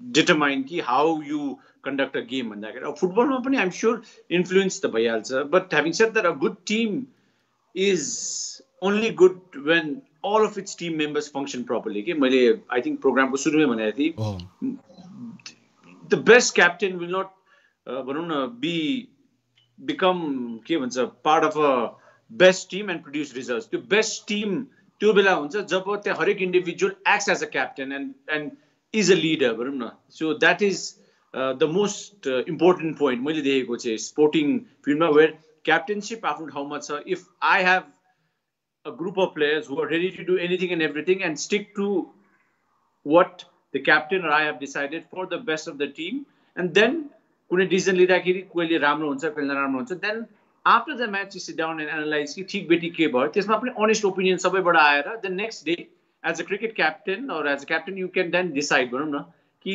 what to do त्यो सिचुएसन फेरि आयो भनेर. सो त्यो ओपन फोरम राख्ने हो र सबैले ओनरसिप लिने हो भने I think the biggest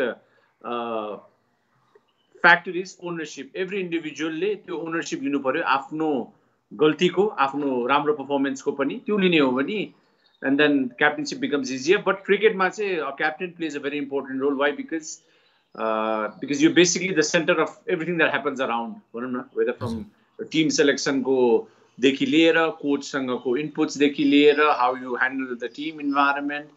But again, त्यसको लागि चाहिँ you need a combined effort. Captain मात्र राम्रो भएर चाहिँ हुँदैन. You need combination of both the things. अर्को एउटा मलाई ठ्याक्क जान्न मन लाग्यो कि कहिलेकाहीँ जस्तै हुन त अब मानिस भएपछि त्यो हुन्छ होला, त्यही पनि अब एज अ क्रिकेटर चाहिँ कोही क्रिकेटरले एउटा म्याचमा एकदमै राम्रो खेल्नुहुन्छ र त्यस्तो राम्रो खेल्नेले पनि भोलिपल्ट अथवा अर्को म्याचमा त्यति राम्रो पर्फर्म गर्न सक्नुहुन्न. त्यो चाहिँ कसरी के हुन्छ? त्यो चाहिँ त्यतिखेरको माइन्डको हुन्छ नि स्टेट कस्तो हुन्छ? त्यो प्रेसरले हो कि अथवा के हुन्छ त्यतिखेर? अब त्यो हाम्रो एभ्रीडे लाइफ जस्तै हो. किन भन्दाखेरि वी वेक अप होइन. अब आज sometimes we just wake up and we feel happy भनौँ न. कुनै दिन यस्तो हुन्छ यु फिल एनर्जेटिक, तपाईँसँग एक्स्ट्रा भनौँ न ऊर्जा हुन्छ, you feel like doing something, and there are days when everything is fine but then you don't feel भनौँ न कि भनौँ न things are good around you. So स्पोर्ट्समा पनि हाम्रो अब भनौँ न स्पोर्ट्सले एक्चुअली सबैभन्दा हाम्रो साथीभाइमा भेरी रिसेन्टली पनि वी डिस्कस दिस कि what is the difference between भनौँ न एउटा नर्मल मान्छे who doesn't follow sports much yeah sports follow गर्ने या खेल्ने मान्छेमा एउटा नर्मल मान्छे चाहिँ भनौँ न who has succeeded, who doesn't follow sports that much, उसको चाहिँ एउटा भनौँ न करियरमा professional पाथवेमा if he or she fails, fails, त्यो मान्छेलाई चाहिँ would not be able to react and be able to understand कि how to take defeat भन्ने रहेछ. स्पोर्ट्स हेर्ने या खेल्ने मान्छे चाहिँ कस्तो रहेछ, आज जितिन्छ होइन, एन्ड देन अब भोलि हारिन्छ भनौँ न, जितिन्छ 4-5वटा म्याच जितिन्छ या 4 दिन लगातार जितिन्छ, देन 6औं दिनमा हारिन्छ. सो त्यो जित र हारले चाहिँ के सिकाउँछ भने लाइक लाइफको अप एन्ड डाउन भने जस्तै when you follow sports, when you भनौँ न अब like are part of a sports एउटा कल्चरमा चाहिँ त्यसले चाहिँ तपाईँले लाइफमा पनि ठुलो इम्प्याक्ट कसरी पार्दो रहेछ भने देन कहिले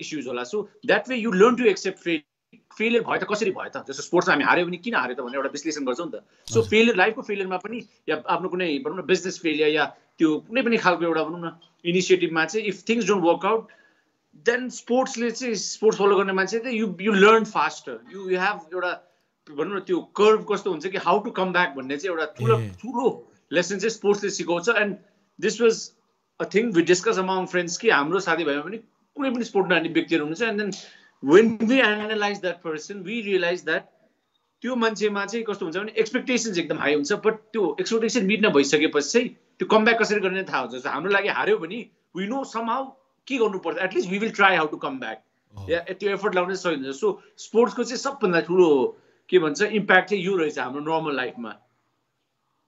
हजुर एकदम राम्रोसँग भनिदिनु भयो. यहाँ मनदीप निरौला, पारस दाइ what is the news about Nepals next ODI series भनेर सोध्नु भएको छ. We are hoping to fly to Spain next month जुलाई 22 बाट सुने अनुसार. अफिसियल कन्फर्मेसन अब 2 दिन अगाडि भर्खरै आएको थियो. अब हाम्रो कोच ड्याब वाटमोर पनि हि इज अराइभिङ टुमोरो, भोलि बिहान आउँदै हुनुहुन्छ. अब as players we have already started our training, हाम्रो ट्रेनिङ भइ नै रहेछ एन्ड होपफुली क्याम्प चाँडै लाग्दैछ. सो जुलाई 22 बाट स्कटल्यान्ड, नमिबिया र नेपालको चाहिँ ओडिआई सिरिज हुँदैछ स्पेनमा.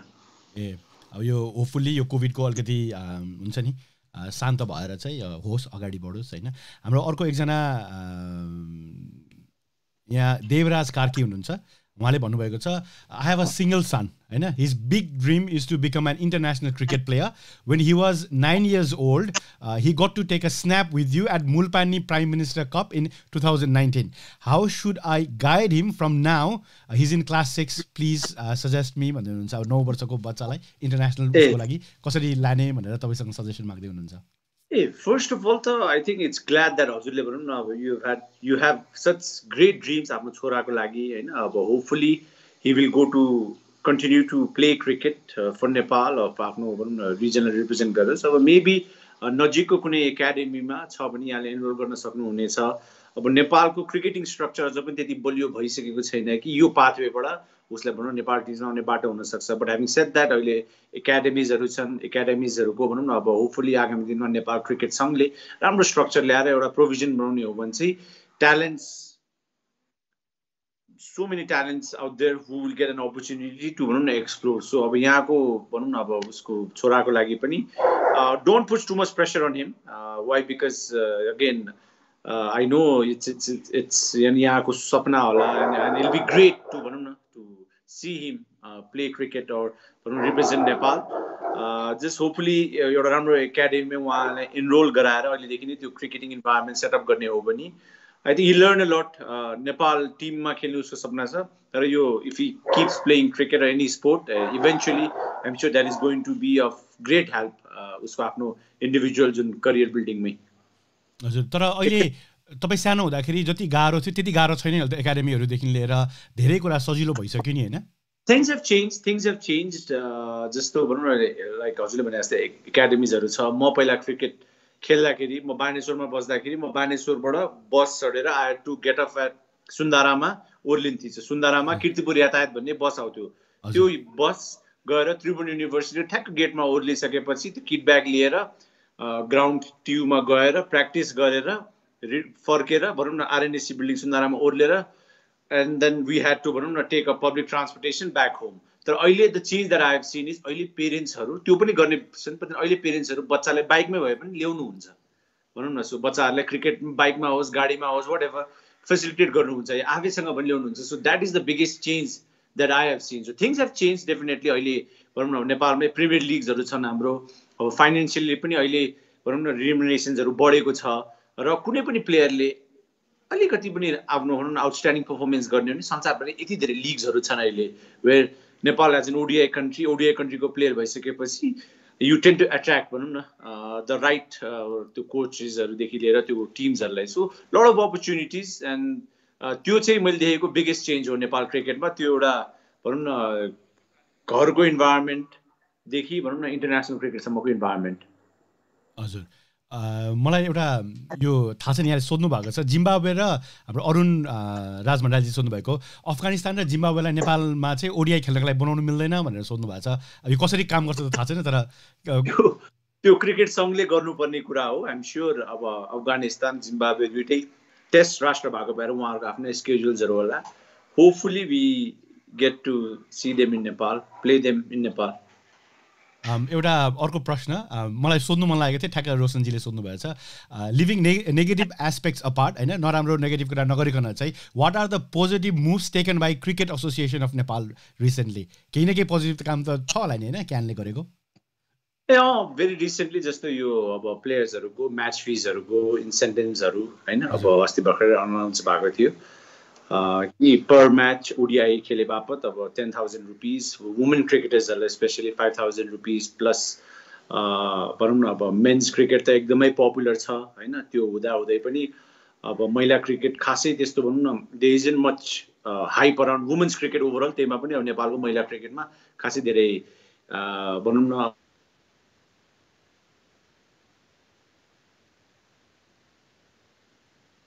एउटा स्यालेरी बेस्ड मिनिमम अमाउन्ट हो बट स्यालेरी बेस्ड इनिसिएसनले स्टार्ट गरेको हुँदा पनि I think that's a good initiation अब लड अफ डिबेट भएको थियो त्यो स्यालेरी बेस्ड एउटै हुनुपर्ने नपर्ने बट देन अब यो I think it's a very strong topic अब यसमा राइट रङ भन्दा पनि अब एउटा इनिसिएसन भएको छ क्रिकेट सङ्घबाट होपफुली आगामी दिनमा हाम्रो महिला क्रिकेटर्सहरूको पनि भनौँ न स्यालेरी बेस अझ बढी होस् होइन अनि फर अस आई थिङ्क अब आगामी दिनमा अब अझ बाइल्याटरल सिरिजहरू अर्गनाइज हुनु पर्यो होइन अब अस्ति भर्खर पनि ट्राई सिरिज भयो अब so these are the few things that I have seen भनौँ न ओभर टाइम वेयर अलिकति भए पनि जस्ट पोजिटिभ डिरेक्सनतिर हामी गइरहेको हजुर म तपाईँलाई एउटा कुरा सेयर गर्न चाहन्छु गएको वर्ष मात्रै अस्ट्रेलियाको फुटबल टिम मेन्स र वुमेन्समा चाहिँ एकदमै ठुलो डिफ्रेन्स रहेछ क्या पैसा पाउने अनि त्यो चाहिँ लास्ट इयरदेखि चाहिँ बराबर भयो क्या अनि अर्को कुरा चाहिँ मेन्स टिमले फुटबल खेल्न कुनै देशमा जाँदाखेरि चाहिँ उनीहरूले चाहिँ बिजनेस क्लासको टिकट पाउने रहेछ वुमेन्स टिमको सबै प्लेयर्सहरू चाहिँ इकोनोमिक क्लासमा बस्नुपर्ने रहेछ क्या त्यो चाहिँ लास्ट इयर चेन्ज गर्यो क्या सो अब यहाँ यति धेरै अब स्पोर्ट्स ऊ भएको ठाउँमा त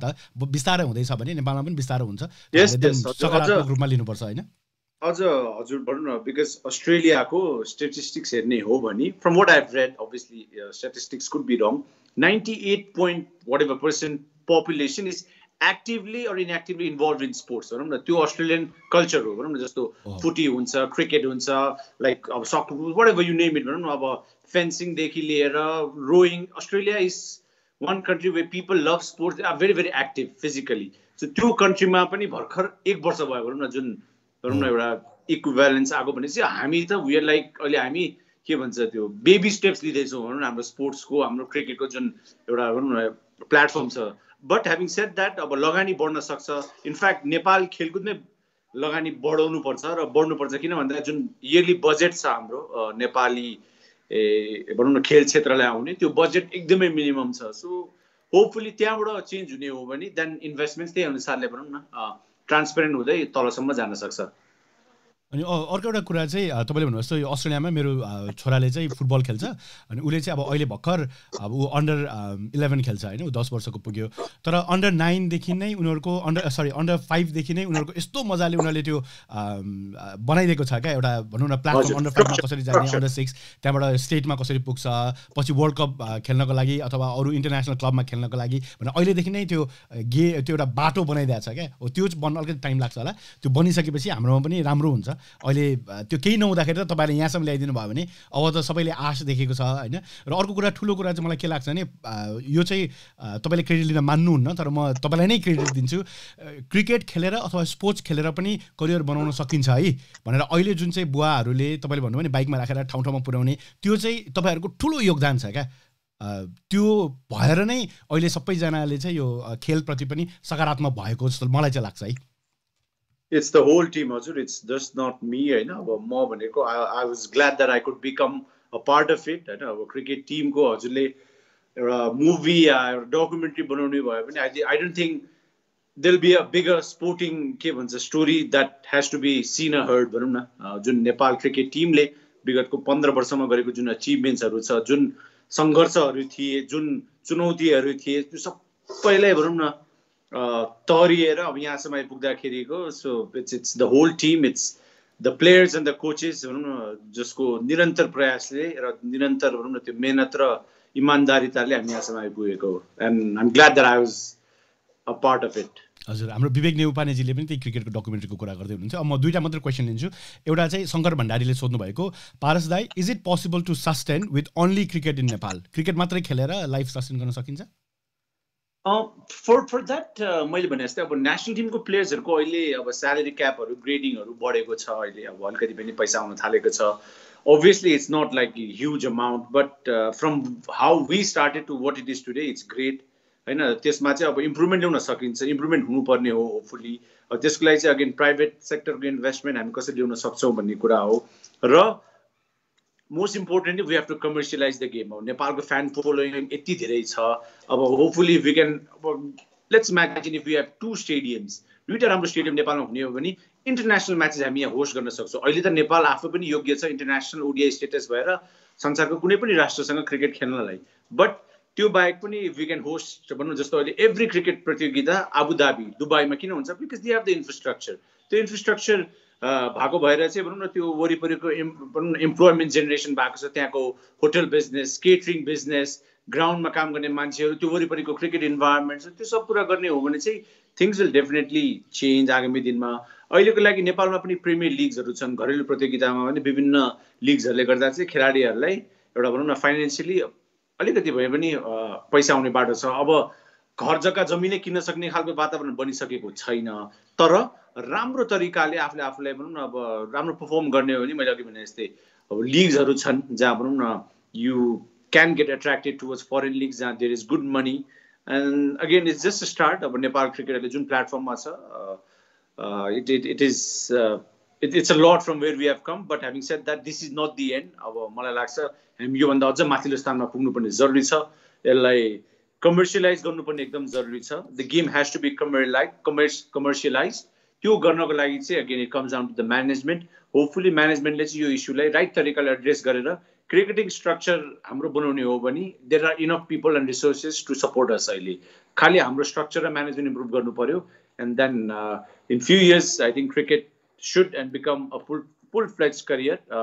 तर अहिले चाहिँ नेसनल टिममा पर्ने प्लेयर्सहरू भन्नु probably say 35-40 क्रिकेटर्सहरूको लागि चाहिँ things have changed from what it use to be 5 वर्ष अगाडि जस्तो थियो अहिले चाहिँ त्योभन्दा चाहिँ धेरै इम्प्रुभमेन्ट आएको छ। अर्को एउटा कुरा चाहिँ हामी धेरै नेपालीहरूलाई पनि अब गेमप्रतिको चासो चाहिँ बढ्न थाले जस्तो छ क्या। पहिला पहिला चाहिँ आफ्नो देशले नखेलेर अलिकति कम थियो, अहिले चाहिँ त्यसले त्यो पनि बढ्न थालेको जस्तो छ। एउटा प्रश्न यहाँ ग्यारी शर्माले चाहिँ नयाँ जर्सी नेपालको नयाँ जर्सीको बारेमा के भनिदिनुहुन्छ कि भनेर सोध्नु भएको छ। अनि एउटा लास्ट प्रश्न त्यसपछि थियो अब जर्सी चाहिँ I don't know there is lot of controversy around it. अब जर्सी मैले भन्दा पनि क्रिकेटसँग डिसाइड गर्ने कुरा हो। Again as cricketer I cannot से कि मलाई यो जर्सी मनपर्छ पर्दैन। अब कन्ट्रीले जुन जर्सी दिन्छ हामीलाई खेल्न त्यो जर्सी हामीले लाउनु पर्छ।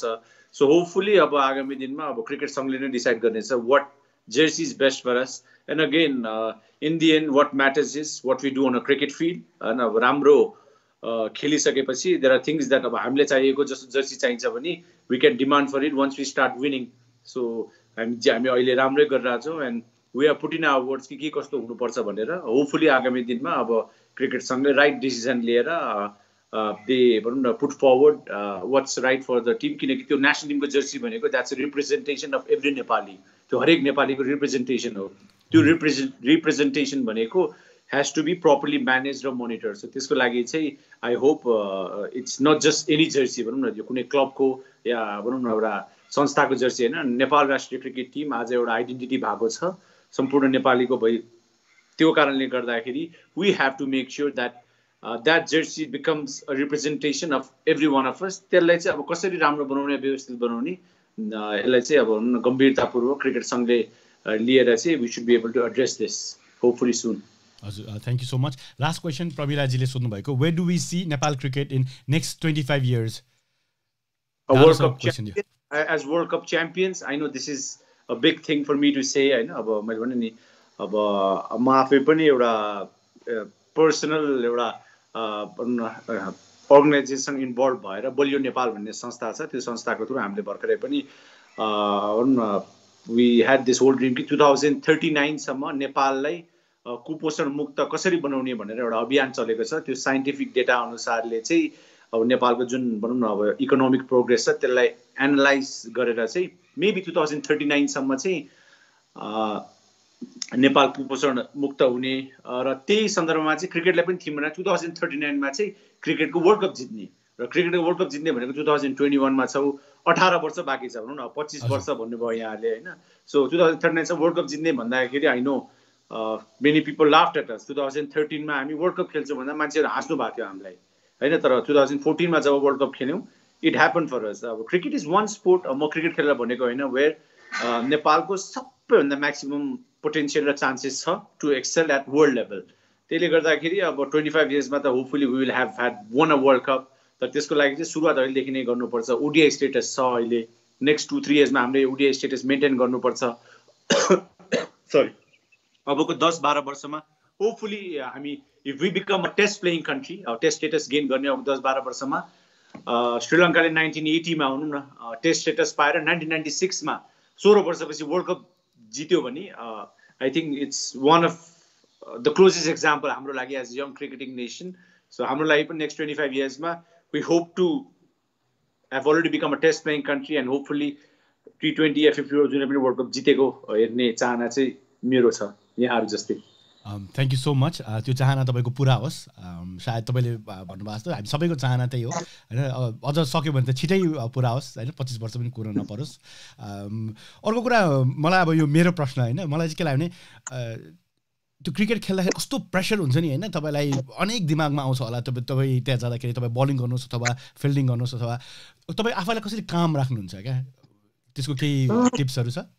It's become a habit र म जेनरली पनि अब म पर्सनली पनि एज एन इन्डिभिजुअल भनौँ न I'm very के भन्छ काम इन टर्म्स अफ अब मेरो एकदम लिमिटेड छ भनौँ न। I have very few friends that I have grown up भनौँ अब हुर्केको त्यही साथीहरू छन् अहिले पनि। I don't go around much होइन। मेरो के भन्छ त्यो ब्लुटुथ जोन भन्छु म आफ्नो इज भेरी लिमिटेड। त्यो लिमिटेड जोन भएको भएर चाहिँ so people around me tell me के राइट हो के रङ हो। सो द्याट वे मलाई डिसिजन मेकिङमा सजिलो हुन्छ के गर्ने के नगर्ने भनेर। त्यो बाहेक चाहिँ अन अ क्रिकेट फिल्ड अब I have always been very काम बोय बिकज अब मेरो सिद्धान्त भनेको मेहनत गर्ने, इमान्दार भएर मेहनत गर्ने and put in 100%। That is all that you can do. तपाईँ 100% भएर मेहनत गरेर पुस गर्न सक्नुहुन्छ। देयर आर डेज भने हामीले एकदमै राम्रो खेल्दा पनि आफ्नो अपोनेन्टले राम्रो खेलिदिन्छ त्यो दिन भनौँ न, या somebody has a better day. So that day you have to accept that even at your best you could not win. So त्यो एक्सेप्टेन्स आफूमा हुनु पर्यो. त्यो एक्सेप्टेन्स चाहिँ आफूले आफूमा मैले पहिलेदेखि नै कसरी ल्याएको छु भने, सो जित्दाखेरि धेरै नमात्तिने र हार्दाखेरि नआत्तिने हुन्छ नि. That's always been. So when we win a match, I'm still the same. When we lose also, I try and stay the same. Obviously, हार्दाखेरि गल्तीहरू के कसो भयो, जित्दाखेरि प्लस पोइन्ट्सहरू के, जित्दाखेरि पनि धेरै गल्तीहरू गरिन्छ. सो त्यसलाई आइडेन्टिफाई गरेर आई somehow managed to भनौँ न एउटा के भन्छ अब ब्यालेन्स माइसेल्फ. अब प्रेसर पहिला थिएन, अहिले प्रेसर भन्दा पनि एक्सपेक्टेसन्स छ. Why? Because now everybody aspects us to win. र एक्सपेक्टेसन्स कस्तो छ भने अब नेपाल क्रिकेट टिमको जर्नी हेर्ने, पहिला अब पनि इन्डिया पाकिस्तान हेर्ने, अहिले आइपिएल हेर्ने, विराट कोहलीको ब्याटिङ हेरेर they expect Paras Khadka to bat like भनौँ न विराट कोहली अर एबी डिभिलियर्स. दिपेन्द्र सिंह ऐलीको भनौँ न ब्याकफुट पञ्च र महेन्द्र सिंह धोनीको ब्याकफुट पञ्च एउटै हुनुपर्छ भन्ने सोच छ भनौँ न. सोमपाल कामीले यर्कर फाल्यो भने मिचेल स्टार्कको जस्तो भएन भन्ने हुन्छ. त्यो एक्सपेक्टेसन मलाई लाग्छ आई थिङ्क पोजिटिभली हामी कसरी लिन्छौँ भने, जस मान्छे हेर्न थालेछन् क्रिकेट, अब भनौँ न क्रिकेट हेज बिकम पपुलर. त्यो एक्सपेक्टेसन्सहरू भनेकै के हो भने people want us to do well. अब गाली पनि गर्नुहुन्छ. सो हाम्रो क्रिकेट टिममा चाहिँ what we have shed is त्यो गाली होइन, त्यो एउटा फ्यानको एक्सपेक्टेसन हो. So let's take it that way. अनि पर्सनल्ली पनि अब त्यो एक्सपेक्टेसनले चाहिँ अब त्यो प्रेसर पनि छ. वाइ? बिकज एभ्रीबडी एक्सपेक्ट्स भनौँ न अब me to go out there and perform. अब अहिले त अब as a senior member, experience player perform होस् भन्ने चाहनुहुन्छ. So again trying my best. I am human, म पनि मान्छे नै हो as anyone in the world होइन. अब as an individual, as a cricketer, trying my best. म जस्तो अरू 14जना 15जना 20जना 30जना जुन हाम्रो नेसनल टिमको खेलाडीहरू या अर्को 100जना छन्, we are trying our best भनौँ न to make sure that Nepal cricket reaches at the top. अब pressure is part of our daily life, यसमा कुनै डाउटै छैन. It's become a habit. त्यो खेल्नुभन्दा अगाडिको, म्याच सुरु अगाडिको अलिकति त्यो नर्भस हुन्छ. खेलिसकेपछि all you think of is कसरी रन हान्ने, कसरी क्याच लिने, कसरी विकेट लिने हो. त्यो बान्ने परिसक्यो, हाम्रो एभ्रिडे रुटिन अफिस गए जस्तै हो. बट त्यो नर्भसनेस हुनु स्वाभाविक हो, त्यो हुन्छ नै. त्यसलाई काम गर्नको लागि चाहिँ यु अब सेल्फ टक गर्यो, आफूलाई मोटिभेटेड गर्यो. And most importantly people around you should be able to tell you what's right and रङ भनौँ न. त्यसले गर्दा त्यो as a team we function कि के राइट हो के रङ हो. We criticise each other, we take the criticism as well as give right advices. So त्यसले गर्दा चाहिँ इट्स इजी भनौँ न त्यो कम्युनिकेसन प्याटर्नमा चाहिँ ठिक बेठी के हो भन्नलाई. सो द्याट वे अब I am somewhat in a safe John होइन. आफूले अहिलेसम्म त यहाँसम्म ल्याएको छु. Hopefully for as long as I can continue playing होइन. I want to give my best. My only thing is from the day that I played cricket खेल्न सुरु गरेदेखि नै when I enter a cricket field, मैले जिउ ज्यान लगाउनु पर्यो. And the rest is not in my control. So जिउ ज्यान लगाइन्छ नि, sometimes you win, sometimes you loose, and that's how is always gonna be. But we have to make sure that Nepal cricket rich is higher. त्यसको लागि I will always be part of anything and everything that I can be a part of Nepal क्रिकेटलाई माथि पुऱ्याउनको लागि. Thank you so much. अब भने धेरै लामो भइसक्यो, जाने बेला हुन लाग्यो. जानुभन्दा अगाडि एउटा लास्ट क्वेसन, त्यो चाहिँ के भने जब तपाईँहरू नेपालबाट वर्ल्ड कप खेल्नको लागि उड्नुभयो नि होइन, अब चाहिँ हामी वर्ल्ड कप खेल्न जाँदैछौँ भनेर त्यतिखेर प्लेनमा यसो चिमट्नुभयो आफैलाई, ओहो यार हामी त वर्ल्ड कप खेल्दैछौँ भनेर क्या. It was not easy to believe होला है, किनभने तपाईँले भन्नुभएको जस्तो कसैले पत्याएकै थिएन नि नेपालले वर्ल्ड कप खेल्छ भनेर त. एक्चुली वर्ल्ड कप खेल्नुभन्दा अगाडि नि अब वर्ल्ड कप क्वालिफाई भयो हामी होइन. So World Cup qualify भएर आइसकेपछि there's this incident where it's on YouTube as well, and then एउटा प्रोग्राम भएको थियो अन्नपूर्ण होटलमा. and then I'm somebody who's very भनौँ न अब very के भन्छ my emotions are always के भन्छ कन्ट्रोलमा हुन्छ के. सो त्यति बेला there's this program where अब all of a sudden I start crying भनौँ न. त्यो एउटा बोल्नु पर्थ्यो as a captain. And world cup qualify भएर आइसकेपछि वर्ल्ड कप खेल्नु अगाडि गयो. एन्ड देन म रोएँ. I don't know why I cried. अहिले मैले त्यो भिडियो हेर्दा आफूलाई हाँस उठ्छ कि लाइक किन रोको होला भनेर. बट मेबी त्यो रुनु चाहिँ it was maybe years of भनौँ न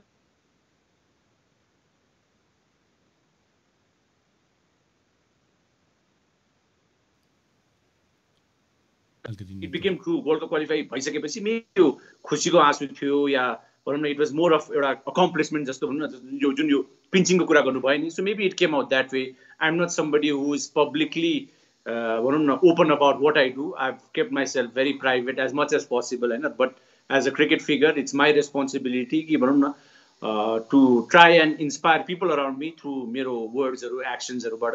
सो अब त्यो सपना थियो, सपना पुरा भयो बट त्यो सपना चाहिँ अब रिपिट गरिराख्नु पर्यो किनभने वर्ल्ड कप एकचोटि मात्र खेलेका छौँ वर्ल्ड कप खेलिराख्नु पर्यो किनकि एका देशमा खेल्यो भन्ने कुरा भइसक्यो 2014 होपफुल्ली अब क्रिकेटले भनौँ न मोमेन्टम लिइरहेको छ ओडिआई स्टेटस छ 2018 मा भर्खर पाएको त्यसलाई मेन्टेन गर्नुपर्ने जरुरी छ अब आगामी दिनमा next year hopefully we hope to qualify विश्वकपमा 2020 विश्वकपमा त्यो बाहेक 50 वर्ल्ड कप क्वालिफायर्सहरू आइरहेछ ओडिआई स्टेटस मेन्टेन गर्नुपर्ने जरुरी छ एन्ड त्यो रियालिटीलाई चाहिँ अब भनौँ न त्यो पिन्च गरेर भन्दा पनि एभ्रीडे बाँच्ने चाहिँ हाम्रो सबैको चाहना छ थ्याङ्क यू सो मच यति धेरै समय दिनुभयो धेरै धेरै धन्यवाद र एकचोटि फेरि पनि म पहिलाको कुरा म रिपिट गर्न चाहन्छु सगरमाथाको देश नेपाल गौतम बुद्धको देश नेपाल भनेर चिनिने हाम्रो देश चाहिँ त्यो कुनै पनि परिचय हामीले बनाएको हैनौँ तर world cup cricket world cup खेल्ने देश नेपाल भनेर चाहिँ हामीले बनाएको विशेष गरी तपाईँहरूले त्यसको लागि थ्याङ्क यू सो मच मैले अघि पनि भने त्यो भन्दाखेरि नै हाम्रो नै छाती गर्वले फुल्छ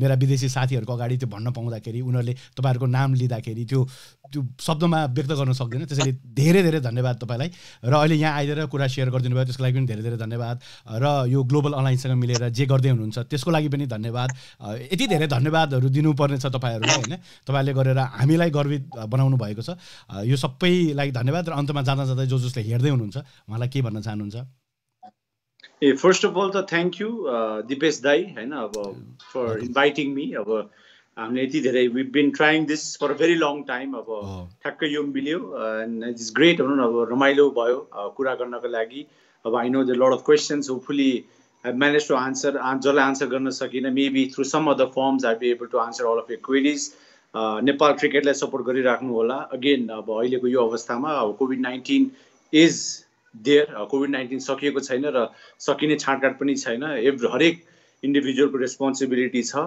यसलाई भनौँ न अब कन्ट्रोलमा ल्याउनको लागि आफ्नो एउटा जिम्मेवार नागरिक भएर आफ्नो जिम्मेवारी पुरा गर्नु होला as a cricketer we are trying our best अब नेक्स्ट मन्थ हाम्रो ओडिआई सिरिज छ होप टु भनौँ न create few more records and come back as winners त्यो बाहेक चाहिँ अब दिपेशजीले आफ्नो सोको थ्रु दाइले धेरै राम्रो भनौँ न मेसेजहरू दिनुभएको छ is done a lot of great work आफै पनि भनौँ न यस्तो मिडियमको थ्रु राम्रो मेसेजहरू समाजमा ल्याउनको लागि so keep doing what you're doing दाइ and again keep supporting Nepal cricket and thank you सबैजनालाई सुनिदिनु भयो धैर्यताका साथ and we hope to bring happiness म सधैँ भन्दै आएको छु हामी क्रिकेट ग्राउन्डमा गएर क्रिकेट खेलेर नेपाल जितेर यदि भनौँ न एउटा नेपालीको एउटा हरेक व्यक्तिको मुहारमा आँसु आउँछ भने will try and make sure त्यो मुहार हरेक दिन यहाँहरूको भनौँ न मुहारमा रहिरहोस् र त्यसको लागि हामीले हरेक दिन जित्नु पर्यो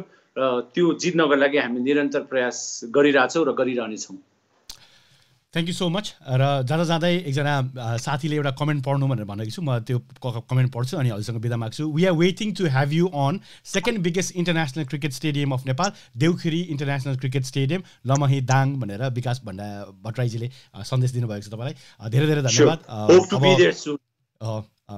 नेक्स्ट टाइम तपाईँलाई फेरि कुनै क्रिकेट म्याचमा खेल्दै गरेको नेपालको नाम एकदम अझ माथि पुर्याउँदै गरेको हेर्न पाऊँ धेरै धेरै धन्यवाद थ्याङ्क यू दाइ थ्याङ्क यू सो मच हेर्दै हुनुहुन्छ द दिपेश सो साथमा छु म दिपेश र अब भने म केही बेर तपाईँसँग हुन्छु त यो कार्यक्रम दिपेश सो हरेक आइतबार नेपालको समयअनुसार दिउँसो 2 बजे सुरु हुन्छ र त्यस्तै यो कार्यक्रम अस्ट्रेलिया सिडनीको समयअनुसार साँझको 6:15 मा र लन्डनको समयअनुसार बिहानको 9:15 मा आउने गर्छ प्रत्यक्ष रूपमा त यो प्रत्यक्ष रूपमा आउने कार्यक्रममा तपाईँ जोडिन सक्नुहुन्छ तपाईँका प्रश्नहरू म लिन्छु र तपाईँसँग केही कुरा गर्छु र यो कार्यक्रममा हाम्रा केही सहयोगी पार्टनर्सहरू हुनुहुन्छ जस्तै सबैभन्दा पहिला हाम्रो सहयोगी एजुकेसन पार्टनर एई global.net उहाँहरूको वेबसाइट अस्ट्रेलिया आउन चाहनुहुन्छ वा अस्ट्रेलियामा आफ्नो करियरको बारेमा चिन्तित हुनुहुन्छ भने एई ग्लोबललाई सम्झनुहोस् त्यस्तै तपाईँले अर्को हाम्रो पार्टनर giftmandu.com तपाईँको गिफ्ट नेपालमा भएको कसैलाई पठाउन चाहनुहुन्छ भने giftmandu.com तर अहिले यो लकडाउनले गरेर त्यो दुईटै बन्द छ भनौँ न त्यस्तै म धन्यवाद दिन चाहन्छु सुमन खरेललाई मुक्तिनाथ श्रेष्ठलाई रिसर्चको लागि धेरै धेरै धन्यवाद हाम्रो आकृति पनि हेर्दै हुनुहुँदो रहेछ थ्याङ्क यू सो मच सबैजनालाई धेरै धेरै धन्यवाद सबै जसले हेर्नुहुन्छ तपाईँहरू सबैलाई धन्यवाद अहिले चाहिँ यो कार्यक्रमको बारेमा केही भन्न मन लाग्यो किनभने केही हप्ता अगाडि हामीले मोमो वर्ल्ड रेकर्ड भनेर एउटा कार्यक्रम गरेका थियौँ एउटा अभियान गरेका थियौँ त्यो अभियानमा हाम्रो धेरैजना झन्डै 1000जना भन्दा धेरै मानिसहरू आएर हामीले एकैचोटि मोमो खाएर विश्व कीर्तिमान कायम गर्ने कोसिस गरेका थियौँ त्यसको अहिले चाहिँ सबै प्रमाणहरू जम्मा गरेर अब पठाउने चाहिँ तर्खरमा छौँ हामी त्यो प्रमाणहरू सबै जम्मा गरेर चाहिँ हेर्दैछौँ हरेक भिडियोहरू हेरेर यति धेरै भिडियोजहरू छ त्यो भिडियोजहरू हेर्दैछौँ र त्यस्तै अब यो पठाइसकेपछि Guinness book of world record र वर्ल्ड बुक अफ रेकर्ड्सले उनीहरूलाई अब भयो जस्तो लाग्छ भने उनीहरूले हामीलाई प्रमाणपत्र दिनेछ भएन जस्तो लाग्छ भने दिँदैन तर विश्व कीर्तिमान चाहिँ हामीले कायम गऱ्यौँ दुईवटा एउटा चाहिँ मोमो खाएर सँगै आएर मोमो खाएर विश्व कीर्तिमान कायम गऱ्यो अर्को चाहिँ त्यही बहानामा हामीले झन्डै $18,000 जति उठाएर नेपालमा अहिले कोभिडले पारेको असरबाट प्रभावित धेरैजनालाई हामीले सहयोग गरिरहेको छौँ त्यसको पनि अपडेटहरू तपाईँले मोमो वर्ल्ड रेकर्डको पेजमा र दिपेशको पेजमा पनि म बिस्तारै थप्दै जानेछौँ त्यस्तै त्यो भन्दै अर्को म के भन्न चाहन्छु भने ग्लोबल अलायन्स जुन चाहिँ पारसजी पनि संलग्न हुनुहुन्छ अघि मैले पुकारजी र प्रगतिजीलाई पनि यहाँ लिएर आएँ उहाँहरूसँग पनि कुरा भयो यदि तपाईँ पनि त्यो संस्थामा केही सहयोग गर्न चाहनुहुन्छ तपाईँले स्वयंसेवक भएर सहयोग गर्न सक्नुहुन्छ तपाईँले केही चन्दा दिएर सहयोग गर्न सक्नुहुन्छ त्यो यदि गर्न सक्नुहुन्न भने तपाईँले उहाँको न्युजहरू आफ्नो फेसबुक युट्युब ट्विटर अथवा कुनै पनि तपाईँको सोसियल मिडिया ह्यान्डल्सहरूमा सेयर गरेर पनि सहयोग गर्न सक्नुहुन्छ त फेरि पनि एकचोटि सबैलाई धन्यवाद र अब भनेमा यहाँ को हुनुहुन्छ हेरौँ है त है हाम्रो प्रतिमा Isha thank you so much today thank you so much Pratima Vivek नेपाने thank you घनबहादुर AC mister Shrestha please organise live zoom meeting with mister Khadka भन्दै हुनुहुन्छ त्यो म सोध्छु म सोधी पनि हेर्छु घनजी त्यस्तै हाम्रो सिम्पल देवराज दादा हजुरको इन्स्टाग्राम इज सो गरिदिनुहोस् न भन्छ मेरो इन्स्टाग्राम चाहिँ द दिपेश सो नै हो द दिपेश सो भनेर तपाईँले गर्नुभयो भने त्यसमा इन्स्टाग्राम आउँछ म तपाईँलाई इन्स्टाग्रामको हालिदिन्छु ल दिपेश सो भनेर इन्स्टाग्रामको ह्यान्डल चाहिँ आउँछ इन्स्टाग्राम मात्रै होइन मैले बाइ द वे टिकटक पनि सुरु गरेको छु टिकटकमा चाहिँ के यो पुरानो नेपाली गीतहरूको 15 सेकेन्डको म्युजिक भिडियो बनाउने सोचिरहेको छु क्या मैले अहिले यो फेसबुकमा पनि इन्स्टाग्राममा पनि होइन मैले त्यो गरिरहेको छु एक दुईवटा मैले राखेको हुन्छु तपाईँले हेर्नुभएको छ कस्तो लाग्यो तपाईँलाई हेर्नुभएको छ भने प्लिज लेख्नुहोस् ल यो चाहिँ त म इन्स्टाग्रामको चाहिँ चल्छु मेरो आइडी इन्स्टाको चाहिँ यो इन्स्टाको यो हेर्नुहोस् यो द दिपेश सो भनेर इन्स्टाको यो खास Insta TikTok YouTube Facebook Twitter लगायत क्लब हाउसमा पनि यो जुन चाहिँ दिपेश सो भनेर तपाईँले गर्न सक्नुहुन्छ टिकटक अकाउन्ट पनि द दिपेश सो भनेर मैले हिजो भर्खर फर्स्ट भिडियो अपलोड गरेको होइन अनि अर्को कुरा तपाईँलाई म के भन्न चाहन्छु भने क्लब हाउसमा पनि मैले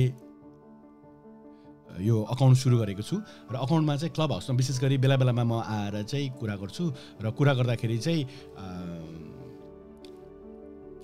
कस्तो खालको भने विशेष गरी क्लब हाउसमा चाहिँ हामी सबैजना कुरा गर्न मिल्ने होइन सबैजनाले एकअर्कासँग कुरा गर्न मिल्ने भएकोले चाहिँ मलाई चाहिँ के गर्नु मन छ भने यो कम्युनिकेसन स्किल्स भन्छ नि बोल्ने कसरी किनकि तपाईँको स्वरले अथवा मानिसको स्वरले युद्ध सुरु गर्न सक्छ र त्यस्तै मानिसकै स्वरले आई लभ यु पनि भन्न सक्छ म तिमीलाई माया गर्छु पनि भन्न सक्छ त्यसैले मानिसको स्वर जस्तो सबैभन्दा पावरफुल टुल संसारमा केही छैन त्यो स्वरलाई तपाईँले प्रयोग गर्न जान्नुभयो भने त्यसले धेरै कुरा तपाईँले हासिल गर्न सक्नुहुन्छ त्यही जान्ने कसरी त्यसको बारेमा म त्यसको गुरु होइन मलाई एकदमै आउने त्यस्तो त केही पनि होइन तर म विगत झन्डै 24-25 वर्षदेखि यो फिल्डमा काम गरिरहेको छु यो क्षेत्रमा काम गरिरहेको भएर त्यसको बारेमा अलिअलि ज्ञान छ र यो ज्ञान भएकोले चाहिँ त्यो ज्ञान चाहिँ म तपाईँसँग सेयर गर्न चाहन्छु र यो क्लब हाउसमा मैले बेला बेलामा यो गरेर म सेयर गर्ने गर्छु यदि तपाईँले क्लब हाउसमा मलाई फलो गर्नुभएको छैन भने तपाईँले प्लिज गर्नुहोस् अब क्लब हाउसमा चाहिँ म मेबी आज बेलुका पनि अलि एकछिनमा पनि आउन सक्छु है हेरौँ अनि यो क्लब हाउसको पनि यही हो तपाईँको क्लब हाउसमा यदि छैन भने प्लिज जोइन गर्नु होला क्लब हाउस पनि त्यही हो यो क्लब हाउसमा the Dipesh so club house मेमलाजी यो क्लब हाउसको बारेमा अलिकति भनौँ क्लब हाउस चाहिँ नयाँ एप हो क्लब हाउस भन्ने चाहिँ अहिले पनि इन्भाइट ओन्ली हो तपाईँलाई चाहिँ अरू कसैले इन्भाइट गर्नुपर्छ त्यहाँ जोइन गर्न पाउनुहुन्न त्यो चाहिँ च्याट रुम जस्तै हो होइन जहाँ चाहिँ तपाईँहरू हामी सबैजना भएर च्याट गर्छौँ एकअर्कासँग जस्तै जुम जस्तै भनौँ न जुममा चाहिँ हामी भिडियो देख्छौँ तर क्लब हाउसमा चाहिँ खालि अडियो मात्रै तपाईँले भिडियोहरू देख्नु पाउनुहुन्न अडियो मात्रै त्यो रेकर्ड कहीँ हुँदैन त्यो एकचोटि भइसकेपछि त्यो मेटिएर जान्छ कसैले पनि उ गर्न सकिँदैन होइन अनि अर्को कुरा चाहिँ क्लब हाउस जस्तै ट्विटरमा स्पेस भन्ने पनि छ होइन र त्यस्तै अरू टेलिग्राफमा पनि सुरु गरेको होला र फेसबुकले पनि चाँडै नै क्लब हाउस जस्तै पनि सुरु गर्दैछ त्यो ग्रुप भएर अनि ग्रुपमा चाहिँ अडियो मात्रै कुरा गर्ने हैन अनि त्यो पनि सुरु गर्दैछ अब क्लब हाउस प्रयोग गर्नलाई सबैभन्दा पहिला त तपाईँलाई फोन चाहियो फोन भइसकेपछि त्यहाँ तपाईँले छिर्नु भएपछि तपाईँको 2-3 वटा अप्सन आउँछ पहिलो अप्सन तपाईँले कुनै एउटा रुममा गएर त्यो रुम जोइन गर्नुभयो भने त्यहाँ बोलेको मान्छेहरूको सुन्न सक्नुहुन्छ त्यो रुम चाहिँ 3 प्रकारको हुन्छ तपाईँले आफूले पनि रुम सुरु गर्नु मिल्छ एउटा ओपन रुम जो पनि आउन सक्ने एउटा चाहिँ तपाईँको प्राइभेट रुम हैन तपाईँले बोलाएको मान्छेलाई मात्रै राख्नु मिल्ने अनि एउटा चाहिँ तपाईँको क्लब छ अथवा तपाईँले जस्तै मैले दिपेश शो भनेर भने भने दिपेश शो भित्रको रुम र जसले दिपेश शो फलो गर्छ उहाँहरूको लागि मात्रै त्यो पनि गर्न मिल्छ र अहिले फेरि अर्को एउटा नयाँ के सुरु गरेको छ भने तपाईँले अर्को एउटा कोही मान्छेलाई चाहिँ 2 जना मात्रै बसेर पनि प्राइभेट रुम पनि गर्न सकिन्छ हैन त्यो गर्न सकिन्छ त्यहाँ आएर त्यो भित्र छिरिसकेपछि 2टा पार्ट हुन्छ एउटा लिसनर र एउटा चाहिँ स्पिकर तपाईँ कुनै रुमले चाहिँ स्पिकर गर्दाखेरि स्पिकर बन्नलाई तपाईँलाई मौका दिन्छ कुनै रुमले चाहिँ दिँदैन हैन तपाईँले गएर हात उठाउनु भयो भने कसैले चाहिँ त्यो हात उठाउने अप्सन ओपन राख्छ तपाईँले हात उठाउनु भयो भने उनीहरूले माथि तानेर तपाईँलाई स्पिकर बनाउँछ कुनै रुमले चाहिँ त्यो पनि दिँदैन त्यो जसले रुम क्रिएट गर्छ उसले नै त्यो चाहिँ डिसाइड गर्छ भनौँ न अनि अब अचेल त कम्प्युटरबाट पनि मिल्छ अरे क्लब डेस्क भन्ने एप छ अरे यो चाहिँ मलाई थाहा थिएन यो चाहिँ थ्याङ्क यू सो मच श्रवणजी यसको लागि चाहिँ म क्लब डेस्कबाट चाहिँ आज आउनु पर्यो क्लब हाउसमा हप्ताको 1 दिन प्रोग्राम गर्नु न दाइ एउटै टाइम रेगुलरली हुन र हुन्छ सुमन म त्यही सोचिरहेको छु तर कस्तो खालको प्रोग्राम गर्ने नै डिसाइड गरेको छुइनँ क्या के गर्ने कस्तो गर्ने केही एउटा प्लान गर्ने अहिले चाहिँ म खास त्यो सुमनले पनि अब क्वेसन्स बनाउन हेल्प गरिरहेको छ हामी चाहिँ यो क्विज कन्टेस्ट खेलाउने कि अर्को हप्ता शनिबार भनेर सोचिरहेको छौँ क्या मिल्यो भने क्विज कन्टेस्ट एउटा खेलाउनको लागि त्यो सोचिरहेको छौँ हाम्रो गीताजी हुँदैछ राम्रो राम्रो भन्दै हुनुहुन्छ तपाईँहरूमध्ये को हुनुहुन्छ क्लब हाउसमा प्लिज क्लब हाउसको आइडी तपाईँहरू लेख्नुहोस् त यहाँ एकअर्कालाई फलो गरौँ को हुनुहुन्छ प्लिज तल यहाँ लेख्नुहोस् ल क्लब हाउसको आइडी जो हुनुहुन्छ तपाईँहरूको लेख्नुहोस् र तपाईँलाई चाहिँ हामी एकअर्काले चाहिँ फलो गरौँ ग्यारी शर्मा थ्याङ्क यू दाइ ग्यारीजी तपाईँको क्लब हाउसको आइडी के हो तल लेख्नुहोस् ल अर्को को हुनुहुन्छ ल एकअर्कालाई फलो गरौँ मेरो आइडी त मैले भनिहालेँ द दिपेश शो भनेर क्लब हाउसमा यदि तपाईँको पनि क्लब हाउसमा छ भने चाहिँ लेख्नु होला अघि यहाँ हाम्रो मुक्तिजीले भन्दै हुनुहुन्थ्यो टिकटकमा भिडियो सुनिल उप्रेतीको हो मैले कस्तो लाग्यो खास त्यस्तो छोटो छोटो 15 सेकेन्डको म्युजिक भिडियो जस्तो तर पुरानो गीतहरू बिर्सेको गीतहरूलाई चाहिँ फेरि रिभाइभ गर्नलाई मैले त्यो सुरु गर्ने सोचेको कस्तो लाग्यो प्लिज त्यो पनि लेख्नु होला है क्लब हाउसको आइडी यहाँ कोले लेख्नु भएछ हाम्रो श्रवणजीले लेख्नु भएछ SKN अनि NEU है यदि तपाईँ क्लब हाउसमा हुनुहुन्छ भने श्रवणजीलाई फलो गर्न सक्नुहुन्छ र अरू पनि कोही हुनुहुन्छ भने तल लेख्नुहोस् हाम्रो ग्यारेजीले त क्लब हाउस नै युज गरेको छैन अरे क्लब हाउस इज एकदम ह्यापनिङ ग्यारेजी आजकल होइन क्लब हाउसमा चाहिँ सबैजना तपाईँले भेट्नुहुन्छ तपाईँको सेलिब्रिटीदेखि लिएर सबैजनाले आफ्नो बारेमा अथवा आफूलाई जानेको विषयमा गफ गरिरहेको हुन्छ धेरै जस्तो मानिसहरू चाहिँ अब एकदम सभ्य नै हुन्छ अनि सभ्य भएर अरूले बोलेकोलाई चुप्लाएर बस्छ कुनै रुममा चाहिँ सबैजना कराइरहेको हुन्छ क्या त्यस्तो रुमहरू चाहिँ खासै जान्न होइन मुक्तिनाथ एकदम राम्रो थ्याङ्क यू सो मच त अब फेरि पनि म सबैलाई धेरै धेरै धन्यवाद दिन चाहन्छु अब भन्ने मेरो जाने बेला हुन लागिसकेको छ क्लब हाउसको कुरा गरिहालेँ यदि तपाईँ क्लब हाउसमा हुनुहुन्छ भने प्लिज फलो मी है हाम्रो सुमनको चाहिँ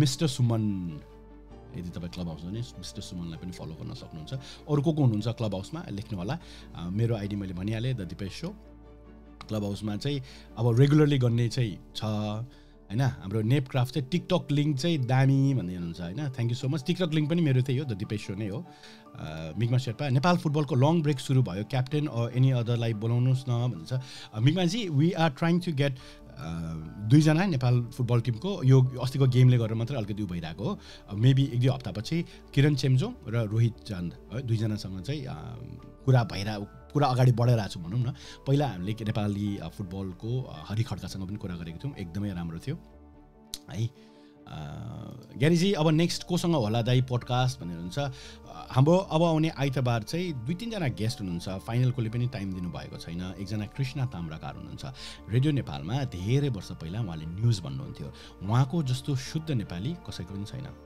है यस्तो राम्रो नेपाली बोल्नुहुन्छ कृष्ण ताम्राकार उहाँबाट मैले नेपाली बोल्न सिकेको हुँ उहाँलाई मैले भनेको छु उहाँले मलाई सम्झाउनुहोस् भन्नुभएको छ उहाँसँग कुरा गर्छु त्यस्तै हाम्रो नट्टु शाह भन्ने सिङ्गर हुनुहुन्छ उहाँसँग पनि कुरा भएको छ के अधिकारी हाम्रो नायिका उहाँसँग पनि कुरा भइरहेको छ अरू पनि थुप्रै हुनुहुन्छ धेरैजना हुनुहुन्छ शम्भु राई दाई गायक शम्भु दाईसँग पनि उहाँसँग पनि कुरा भइरहेको छ त्यस्तै हाम्रो यादव खरेल शम्भुजित बास्कोटा उहाँलाई पनि सम्पर्क गरेर ल्याउने कोसिस भइरहेको छ तपाईँलाई कोही त्यस्तो लाग्छ भने मलाई मेसेज पठाउन सक्नुहुन्छ कसलाई ल्याउँदाखेरि हुन्छ भनेर र यदि तपाईँले सहयोग गर्न सक्नुहुन्छ कसलाई ल्याउँदाखेरि हुन्छ जस्तो लाग्छ भने त्यो पनि तपाईँले चाहिँ मलाई मेसेज पठाउन सक्नुहुन्छ। त अब यो भन्दै अब भने बिदा माग्दछु, अर्को कार्यक्रममा फेरि पनि भेट हुने नै छ। तबसम्मको लागि मलाई सोच्नुहोस्।